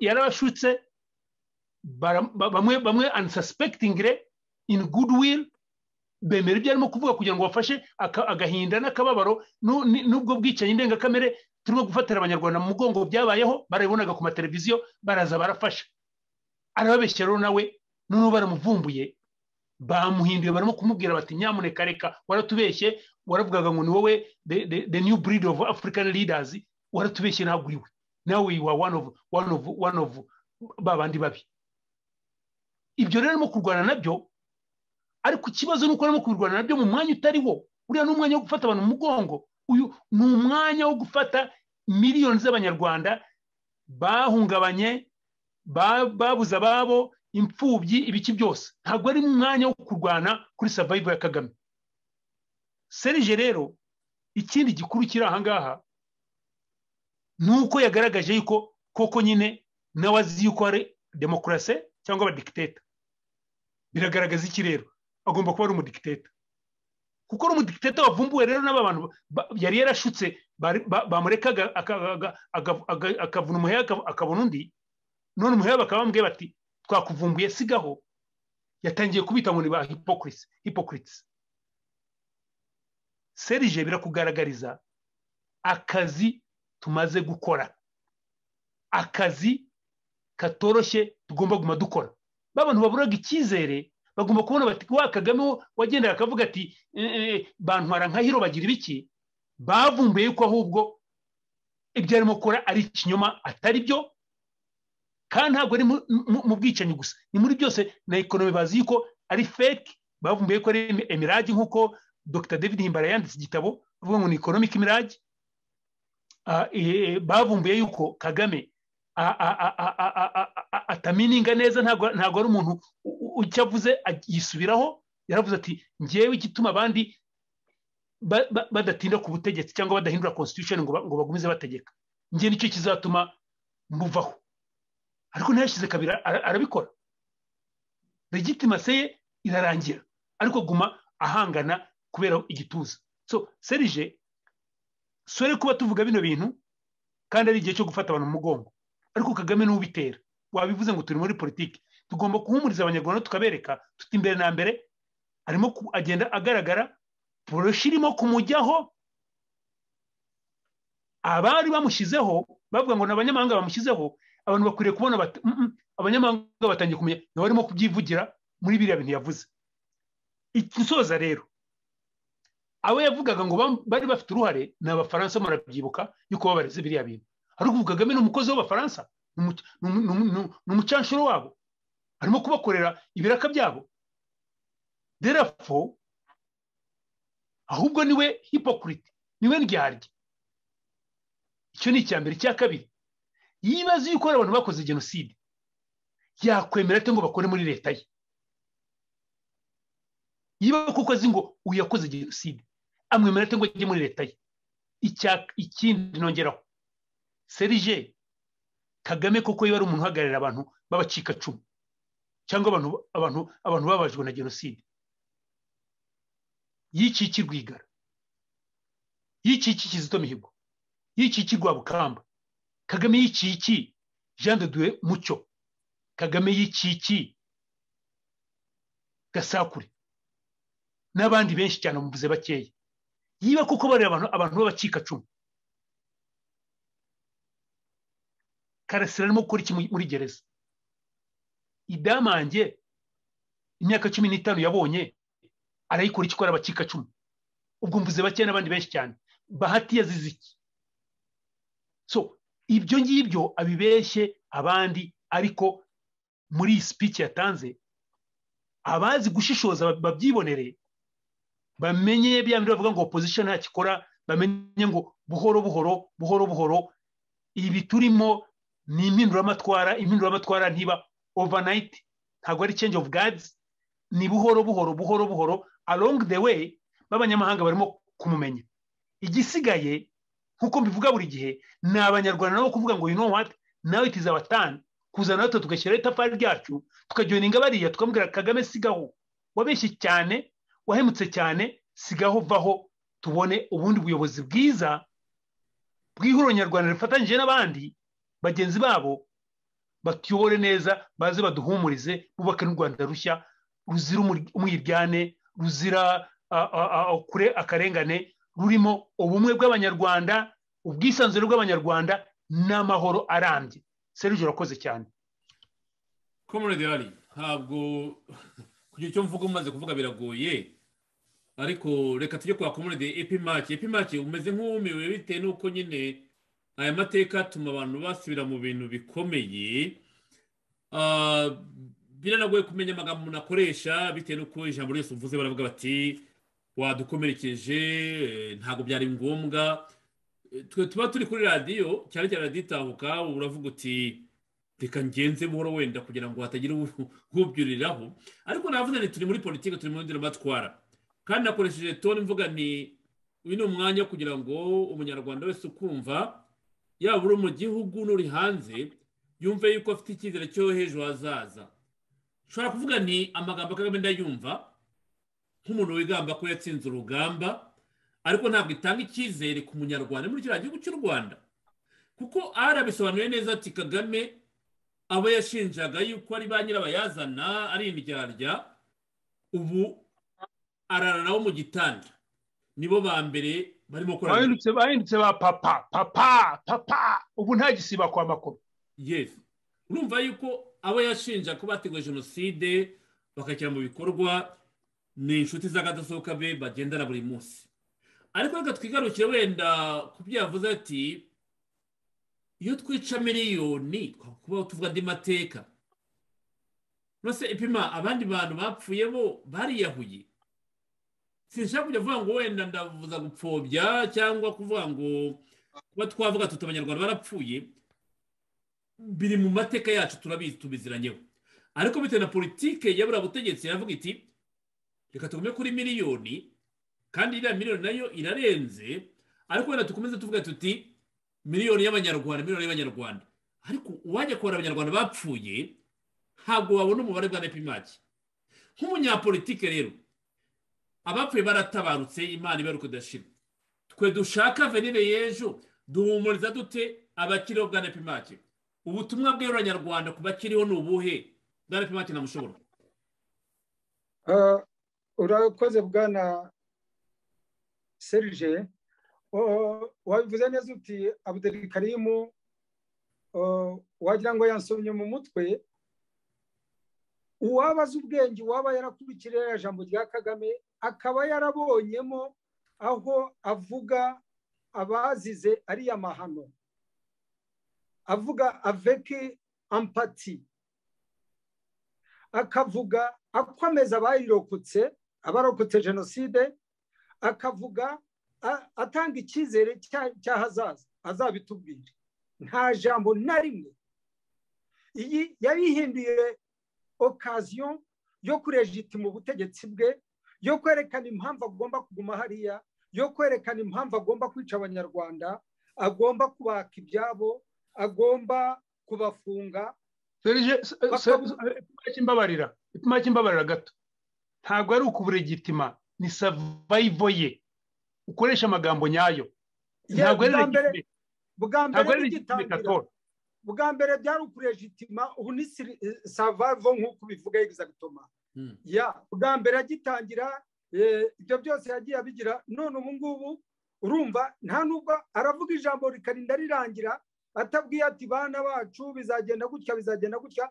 Bwana Serge Tomeo Defi uzana ijambo ntabwo mvuga none aha ngaha, uzazana ijambo ryo muri iki gihe ry'ihuriro nyarwanda ryavuze wumve uburyo rivuze, uko riha abanyarwanda, uko ibintu bikwiye kugenda muri ibi bihe, uko ibihe bitaha bizaza, uko abanyarwanda bakwiye kubana, uko future y'abanyarwanda izabaho. Ariko Kagame si ibyo ngibyo, we ari buhangane.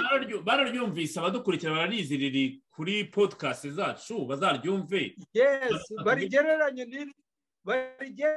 n'iyi ngiyi ry'umukuru w'igihugu rero bambwira aho bihuriye.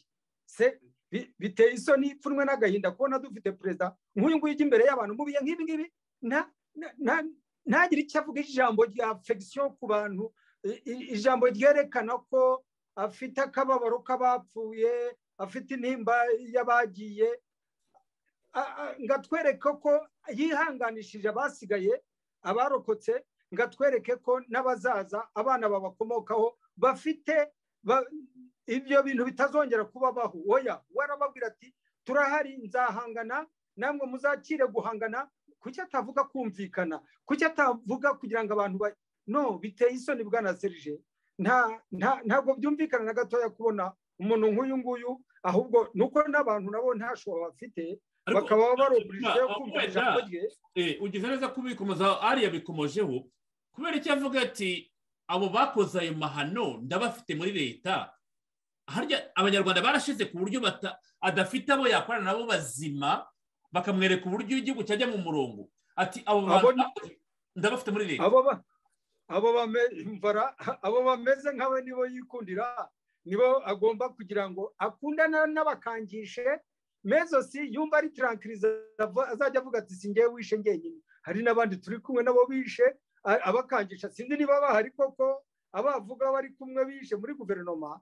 Ariko ni uburyo bwo kwitranquiliza, bwo kwitera ikinya, kugira ngo azajye avuga ati n'abishe nkanjye nabo turi kumwe. Nubwo ashaka kubihakana, ubu se ashaka kuvuga ko abanyarwanda amagufa y'abanyarwanda bacyanditse ku gasi mu hehe mu muringoti ahagana hose ari abantu bishe bwana Serge. Ese we ubwe bwite ntabivuga ati abo twishe twarabishe, abo twarashe twarabarashe, nagize n'ibyago nari kurasa benshi. Iryo ni ijambo yavugiye Murambi wa Kongo. Yabihakanye aravuga ati iyo nza kwica miliyoni twari kuba tuvuga andi mateka. Ese ibyo wa mugari byatuma siyo hypocrisy Serge, iyo niyo hypocrisy. Niyo master wa hypocrisy. Ese yigeze permit ibarura ry'abantu bose bapfuye mu Rwanda ngo babone uko bangana? Habuze iki iyo bitaza kuba hypocrisy, cyangwa ngo azajya avuga ikintu uyu munsi ati izuba aka mwanya mu isegonda imwe ati izuba riravuye, imvura iraguye, ndi muremure, ndi mugufiya, yikontrodiza ibintu byose ati ngewe ntabwo wakwica abantu mu izina ryanjye, ati nahita nkwica. Ako ka mwanya ati mwebwe basobishe kubera ko ari abahutu musaba imbabazi. No, ni ibintu byo kwikontrodiza. Ni umuntu utagira musimamo. Nibi byose rero arabikora dora meme faso. Niko bimeze. Nagira ngo nsubire hano, yavuze ati isi yobowe n'ibintu demokarasi, igitugu n'uburyarya. Ati twebwe tuzahimba icyacu, ati twahimbye icyacu, abazashaka kubyita bazabyita uko bibonye. Ni igitugu, uburyarya n'iterabwoba icyarimwe. Demokarasi yo ntayo. Icyo rero kuvuga ngo turakivuze ngo twaba duciye nk'amabere, ni nayo mpamvu twahagurutse kugira ngo tumurwanye, dukore politike nyayo yo kwizeza abanyarwanda, yo gutegura abana kugira ngo bazahe ubuzima bwiza buruta ubwo twabayeho, kugira ngo abana b'abahutu n'abatutsi n'abatwa bafatane urunana, batera kuzajya kujya mu gihe cyo guhangana, buri gihe bahangana bari muri za gatebe gatoki. Prija mesa bizabe prija mesa never again. Ntibizongere kuba u Rwanda, ntibizongere kuba abana bacu tugiye kuzababaho aho kugira ngo bagire bazajya bahora muri ubu buzima. Ibyo rero ntabwo bishoboka bafite umuyobozi umeze nka Kagame. Niba hari n'abandi bateganya kuzambera nka Erezo mako duhari RNC ihuriro nyarwanda, tuzabica burundu kandi abazadukurikira bakazakurikiza inzira tuzaba twabaciriye. Bwana Serge, urakoze cyane. Ipimaki y'ingingo turahushuye, ntabwo tuyinjiyemo neza, tuzabigaruka wenda mu cyumweru gitaha, kuko aha niho bavuga bati ihuriro nyarwanda twumvise ubutumwa bwanyu mwaduhaye kandi tubafitiye icyizere, kandi biranumvikana kuko imyaka 28 ni imyaka myinshi cyane. Kuvuga ngo mu bindi bihugu bariyica bakanyonga n'umusoro cyabikora, ariko ngenda ku yegano cy'urupfu, kandi tuzi ukuntu abanyarwanda bicwa buri munsi. Mugenzi wanjye ari yabikomojeho. Ni ibintu tuzagarukaho tugaragaza uko dushobora gushyiraho politike y'ihumuriza umunyarwanda, kandi ikajyamo abantu bazima badafite imiziro. Wa mugani aravuga ati abishe mbafite muri leta yanjye. Ndibaza ni ko ataravuga amazina yabo ngo tubamenye ABCD ngo abarondore. Iriya rero ni ya politike ya hypocrisy uko yarabivuze. Hakaba rero n'ikintu cya blackmail, kuvuga ngo ntimuvuge ngo mugaragaze itagenda kuko ubutegetsi bwanyu burimo abicanyi. Epimaki nabona icyo ushaka kongeraho.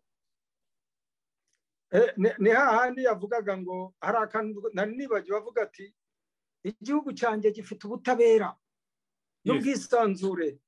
Ubutabera, ongera wibuke cyagiye ari ku Kibuye ati hari ubutabera busanzwe, ati hakabona bwa bundi bwacu bagushyiriraho ku muhanda ngo pya bagahita bakurasa.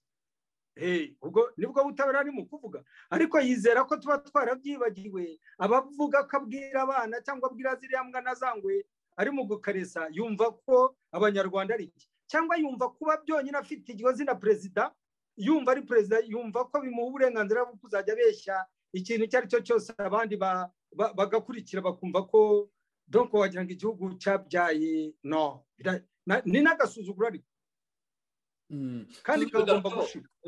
Tuzabigaruka mu biganiro byacu bitaha. Munyemerero rero igihe kiraturangira dusoze.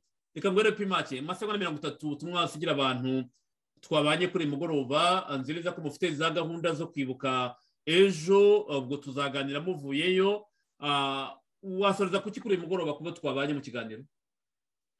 ibi bihe turimo dukina mu banyarwandakazi byatumye igihugu kigera ahangaha, ni nabyo byatumye duhaguruka kugira ngo dukore politiki izazana abanyepolitiki batazageza u Rwanda nk'ahangaha, izaba intangiriro y'abanyepolitiki bashya batekereza igihugu, batekereza abanyarwanda n'abaturanyi babo bose kugira ngo babane mu mahoro, ibintu nk'ibi bitazongera kuba. Ubutegetsi nk'ubu bwa Kagame nta handi bwaganisha igihugu, ni muri izo manga nayiganisha nk'aho ngaho. Butavuyeho rero byaba bibi, ni mu dutera ingabo mu bitugu tubuvaneho, abanyarwanda basubire kubana nk'uko dukunze kubivuga. Murakoze. Urakoze cyane komiseri Pimake namushobora. Comrade Ali Abdulkarim, mu masaha 30 urasoza kuki kuri mugoroba? Serge, urakoze cyane. Ndasoza mbanza kwihanganisha abantu bose kubera ano mahano yaguye yatugwiriye, turimo kwibuka muri uku kwezi. Nkasoza nshaka ngo abanyarwanda bigire ku byabaye mu Budage kugira ngo bashobore kugira icyizere. Ubudage ubu ngubu buri hagati ya European Union, ubu ngubu bwanatangiye no gutangira guha intwaro bufasha abandi, kandi ubundi byari kirazira, kubera yuko bo bafashe inzira yo kuvuga ngo reka twumvikane, reka dushyire imbere kubana n'abandi, reka dushyire imbere gucuruza, hanyuma ibisigaye bindi tubivemo ibyo guhangana, ibyo Hitler ibibazo yadushyizemo kubera guhangana kwe, ibyo yadushyizemo tubihagarike. Abanyarwanda rero igihe kirageze yuko nk'ibyo twatangiriyeho kubera iriya East African Community nshya yaje, kugira ngo tungukire muri iryo soko rinini, kugira ngo tugire amahoro arambye. Turashaba yuko iyi leta yigisha inizeza abanyarwanda yuko izahangana igira uruhande. Abanyarwanda niba yiyambure bafite icyizere yuko mu kumvikana, mu gukorana n'abandi, mu kurebana kivandimwe, dutangire kuri twebwe abanyarwanda ubwacu, habe abantu kwita abandi ngo ni ibigarasha, ngo abone n'umuteraristi, ngo ni ibiki, ni Nyangarwanda, aba n'abanzi b'u Rwanda n'abaki. Ibyo bintu bikarangira, hanyuma twarangiza dutangire kubaka. Abanyarwanda turabakozi cyane, so abantu bagira icyizere yuko mu gihe iriye politike mbivuyeho hakazaho politike nziza nk'uko ihuriro nyarwanda riyibaha, byanze bikunze mu kumvikana, mu gushyira hamwe, mu kubahana, mu koroherana, tuzagera kure cyane. Urugero mbahaye ni Ubudage bwari bwashize, ariko kubera yuko bwiyoroheje ubu ngubu buri hagati y'ibintu bihugu ku isi uko barimo kwitwara. Ikindi ndashaka ngo mbereke ikintu gikuru cyane ku bumwe, mberekera byabaye Ukraine. Ukraine ni igihugu gito, ni igihugu kitari no muri NATO, ariko kubera gushyira hamwe kw'aba Ukraine bagamije icyiza, bananije igihugu cy'igihangange kubagira cyatekereza ngo kiraza kuba cyabarangije mu minsi 3. So natwe nidushyira hamwe duturikiye muri opposition, ariko tugashyiraho n'abanyarwanda bose bariya bari muri FPR bakiyambura politike mbi, bakajya muri politike nzima, ko nabo ni abanyarwanda, byanze bikunze mugire icyizere. Never again izabe never again. Tureke ibintu byo guhangana, ko ibyo guhangana ibyo byatumye tujya muri aya marorerwa, ibyo byatumye tujya muri ibi bino bintu. Tuve mu byo guhangana tujye mu bintu byo kumvikana no kubaka u Rwanda rushingiye ku ndangagaciro zo kubahana, zo kubaha ikiremwamuntu, zo gukundana, mu nyangira ikavaho. Urakoze cyane Serge, mwakoze cyane kuba wateguye kino kiganiro. Ahasigaye abarimo kwibuka babo tubafashe mu mugongo, kandi mukomeze, kandi dufasha abanyarwanda bose mu byo banyuzemo kabisa. Twe twifatanyije nabo nk'ihuriro nyarwanda. Urakoze cyane Serge. Urakoze cyane Comrade Ali Abdulkarim, urakoze cyane Comrade Pimake namushobora, mubanye natwe kuri mugura kuri Radio Itahuka. Nababwira rero ni ibi byiza mu mihango murimo hirya no hino yo kwibuka. Inshuti bari muteze amatwi Radio Itahuka kuri mugoroba, na gahunda za Radio Itahuka zisoreje kuri mugoroba, ariko babwira ko zizakomeza mu cyumweru gitaha kuwa mbere mu zindi gahunda zanaditabuka hari ingingo tuzagarukaho kuko hari benshi banyandikira bati ingingo irebana na East Africa turashaka kwitanga ibitekerezo dufite aba expert rero babiganiraho n'ibyo kwibuka tuzabiganiraho ariko twibuke mu buryo bwiza bwo kutakomeretsa abagenzi bacu ahubwo tuvuga tuti never again nyine ibe never again tutanga icyizere cyo kubaho kuko erega twakora politike tukavuga politike ariko niba tutubaha ikiremwa muntu ntacyo twazageraho ubuzima bw'umunyarwanda rero ni ubuzima bw'agaciro nubwo Kagame avuga ati nta masomo amahanga akwiye guha abanyarwanda natwe tugomba kubwira tuti ushaka kwikoma abanyamahanga ariko nawe waka ubuzima abanyarwanda urumva rero ni contradiction urica abanyarwanda every day buri munsi kuvuga ngo nta masomo abanyarwanda abanyamahanga bakwiye guha abanyarwanda kandi uri gubica buri munsi nk'amatungo magufi dukwiye kwanga ko turi amatungo magufi rero tugashaka ubuzima burambye nababwira rero ni Rwanda National Congress yatanga icyizere ni muyigane tubane comrade mwakoze cyane mwese twabanye itondo kizaho muri kandi mugire imirimo myiza muri bukomeze mukora uyu munsi turabakunda kuri radio itabuka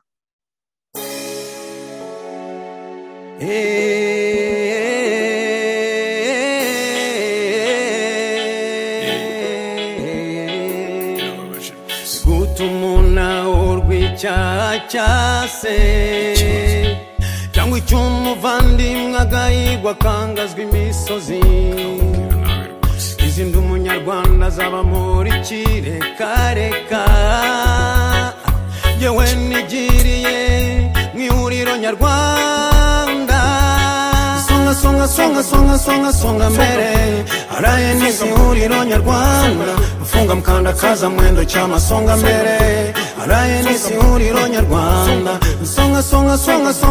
songa mbere araye nisi ihuriro nyarwanda ufunga mkandakaza mwendo chama songa mbere araye nisi ihuriro nyarwanda yewe nigiye mu ihuriro nyarwanda zindu umunyarwanda zaba muri kirekareka urya amaherezo y'inzira ni munzu reka nanjye nkubitiye ingoma muruza byaye n'ubusa nakabasuye mu nyangire yahawe ijambo uva ku giti dore umuntu ugana ihuriro nyarwanda erega kora ndebe irutavuga numve se ninde utarambiwe amarira y'abapfakazi babura abagabo b'abamarabira se ninde utarambiwe isifuzazi y'abahanzi n'ubonye arusimbutse agere kwawe ibyaha bebefe bene n'ibenyaga imitungo bizwi bifi binini binyaga rubanda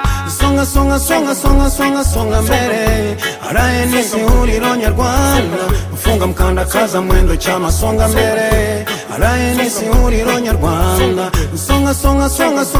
songa mbere araye nisi ihuriro nyarwanda ufunga mkandakaza mwendo chama songa mbere araye nisi ihuriro nyarwanda yewe nigiriye mu ihuriro nyarwanda izindi umunyarwanda zaba muri kirekareka aba bavandimwe nzababwira ngeze ryari urundamo koko nawe byabageza reka nkore mu mirya ya gitari ndabaraditse umuhutu umutwe umututsi va ku giti dore umuntu ugana ihuriro nyarwanda urara utazikuramo ukamuza ageza ryari uryerega umwanzi wacu n'umwe niyanararine ribaye imwe mureke kureba inkoni kubise mukeba urayirenza urugo mu maguru mashyashya songa mbere araye nisi ihuriro nyarwanda ufunga mkandakaza mwendo chama songa mbere araye nisi ihuriro nyarwanda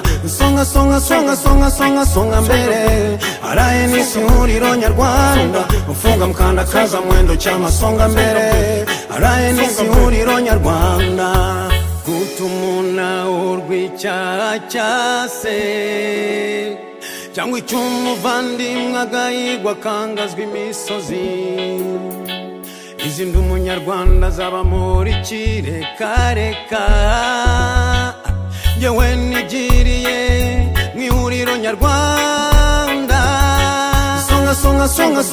songa mbere araye nisi ihuriro nyarwanda ufunga mkandakaza mwendo chama songa mbere araye nisi ihuriro nyarwanda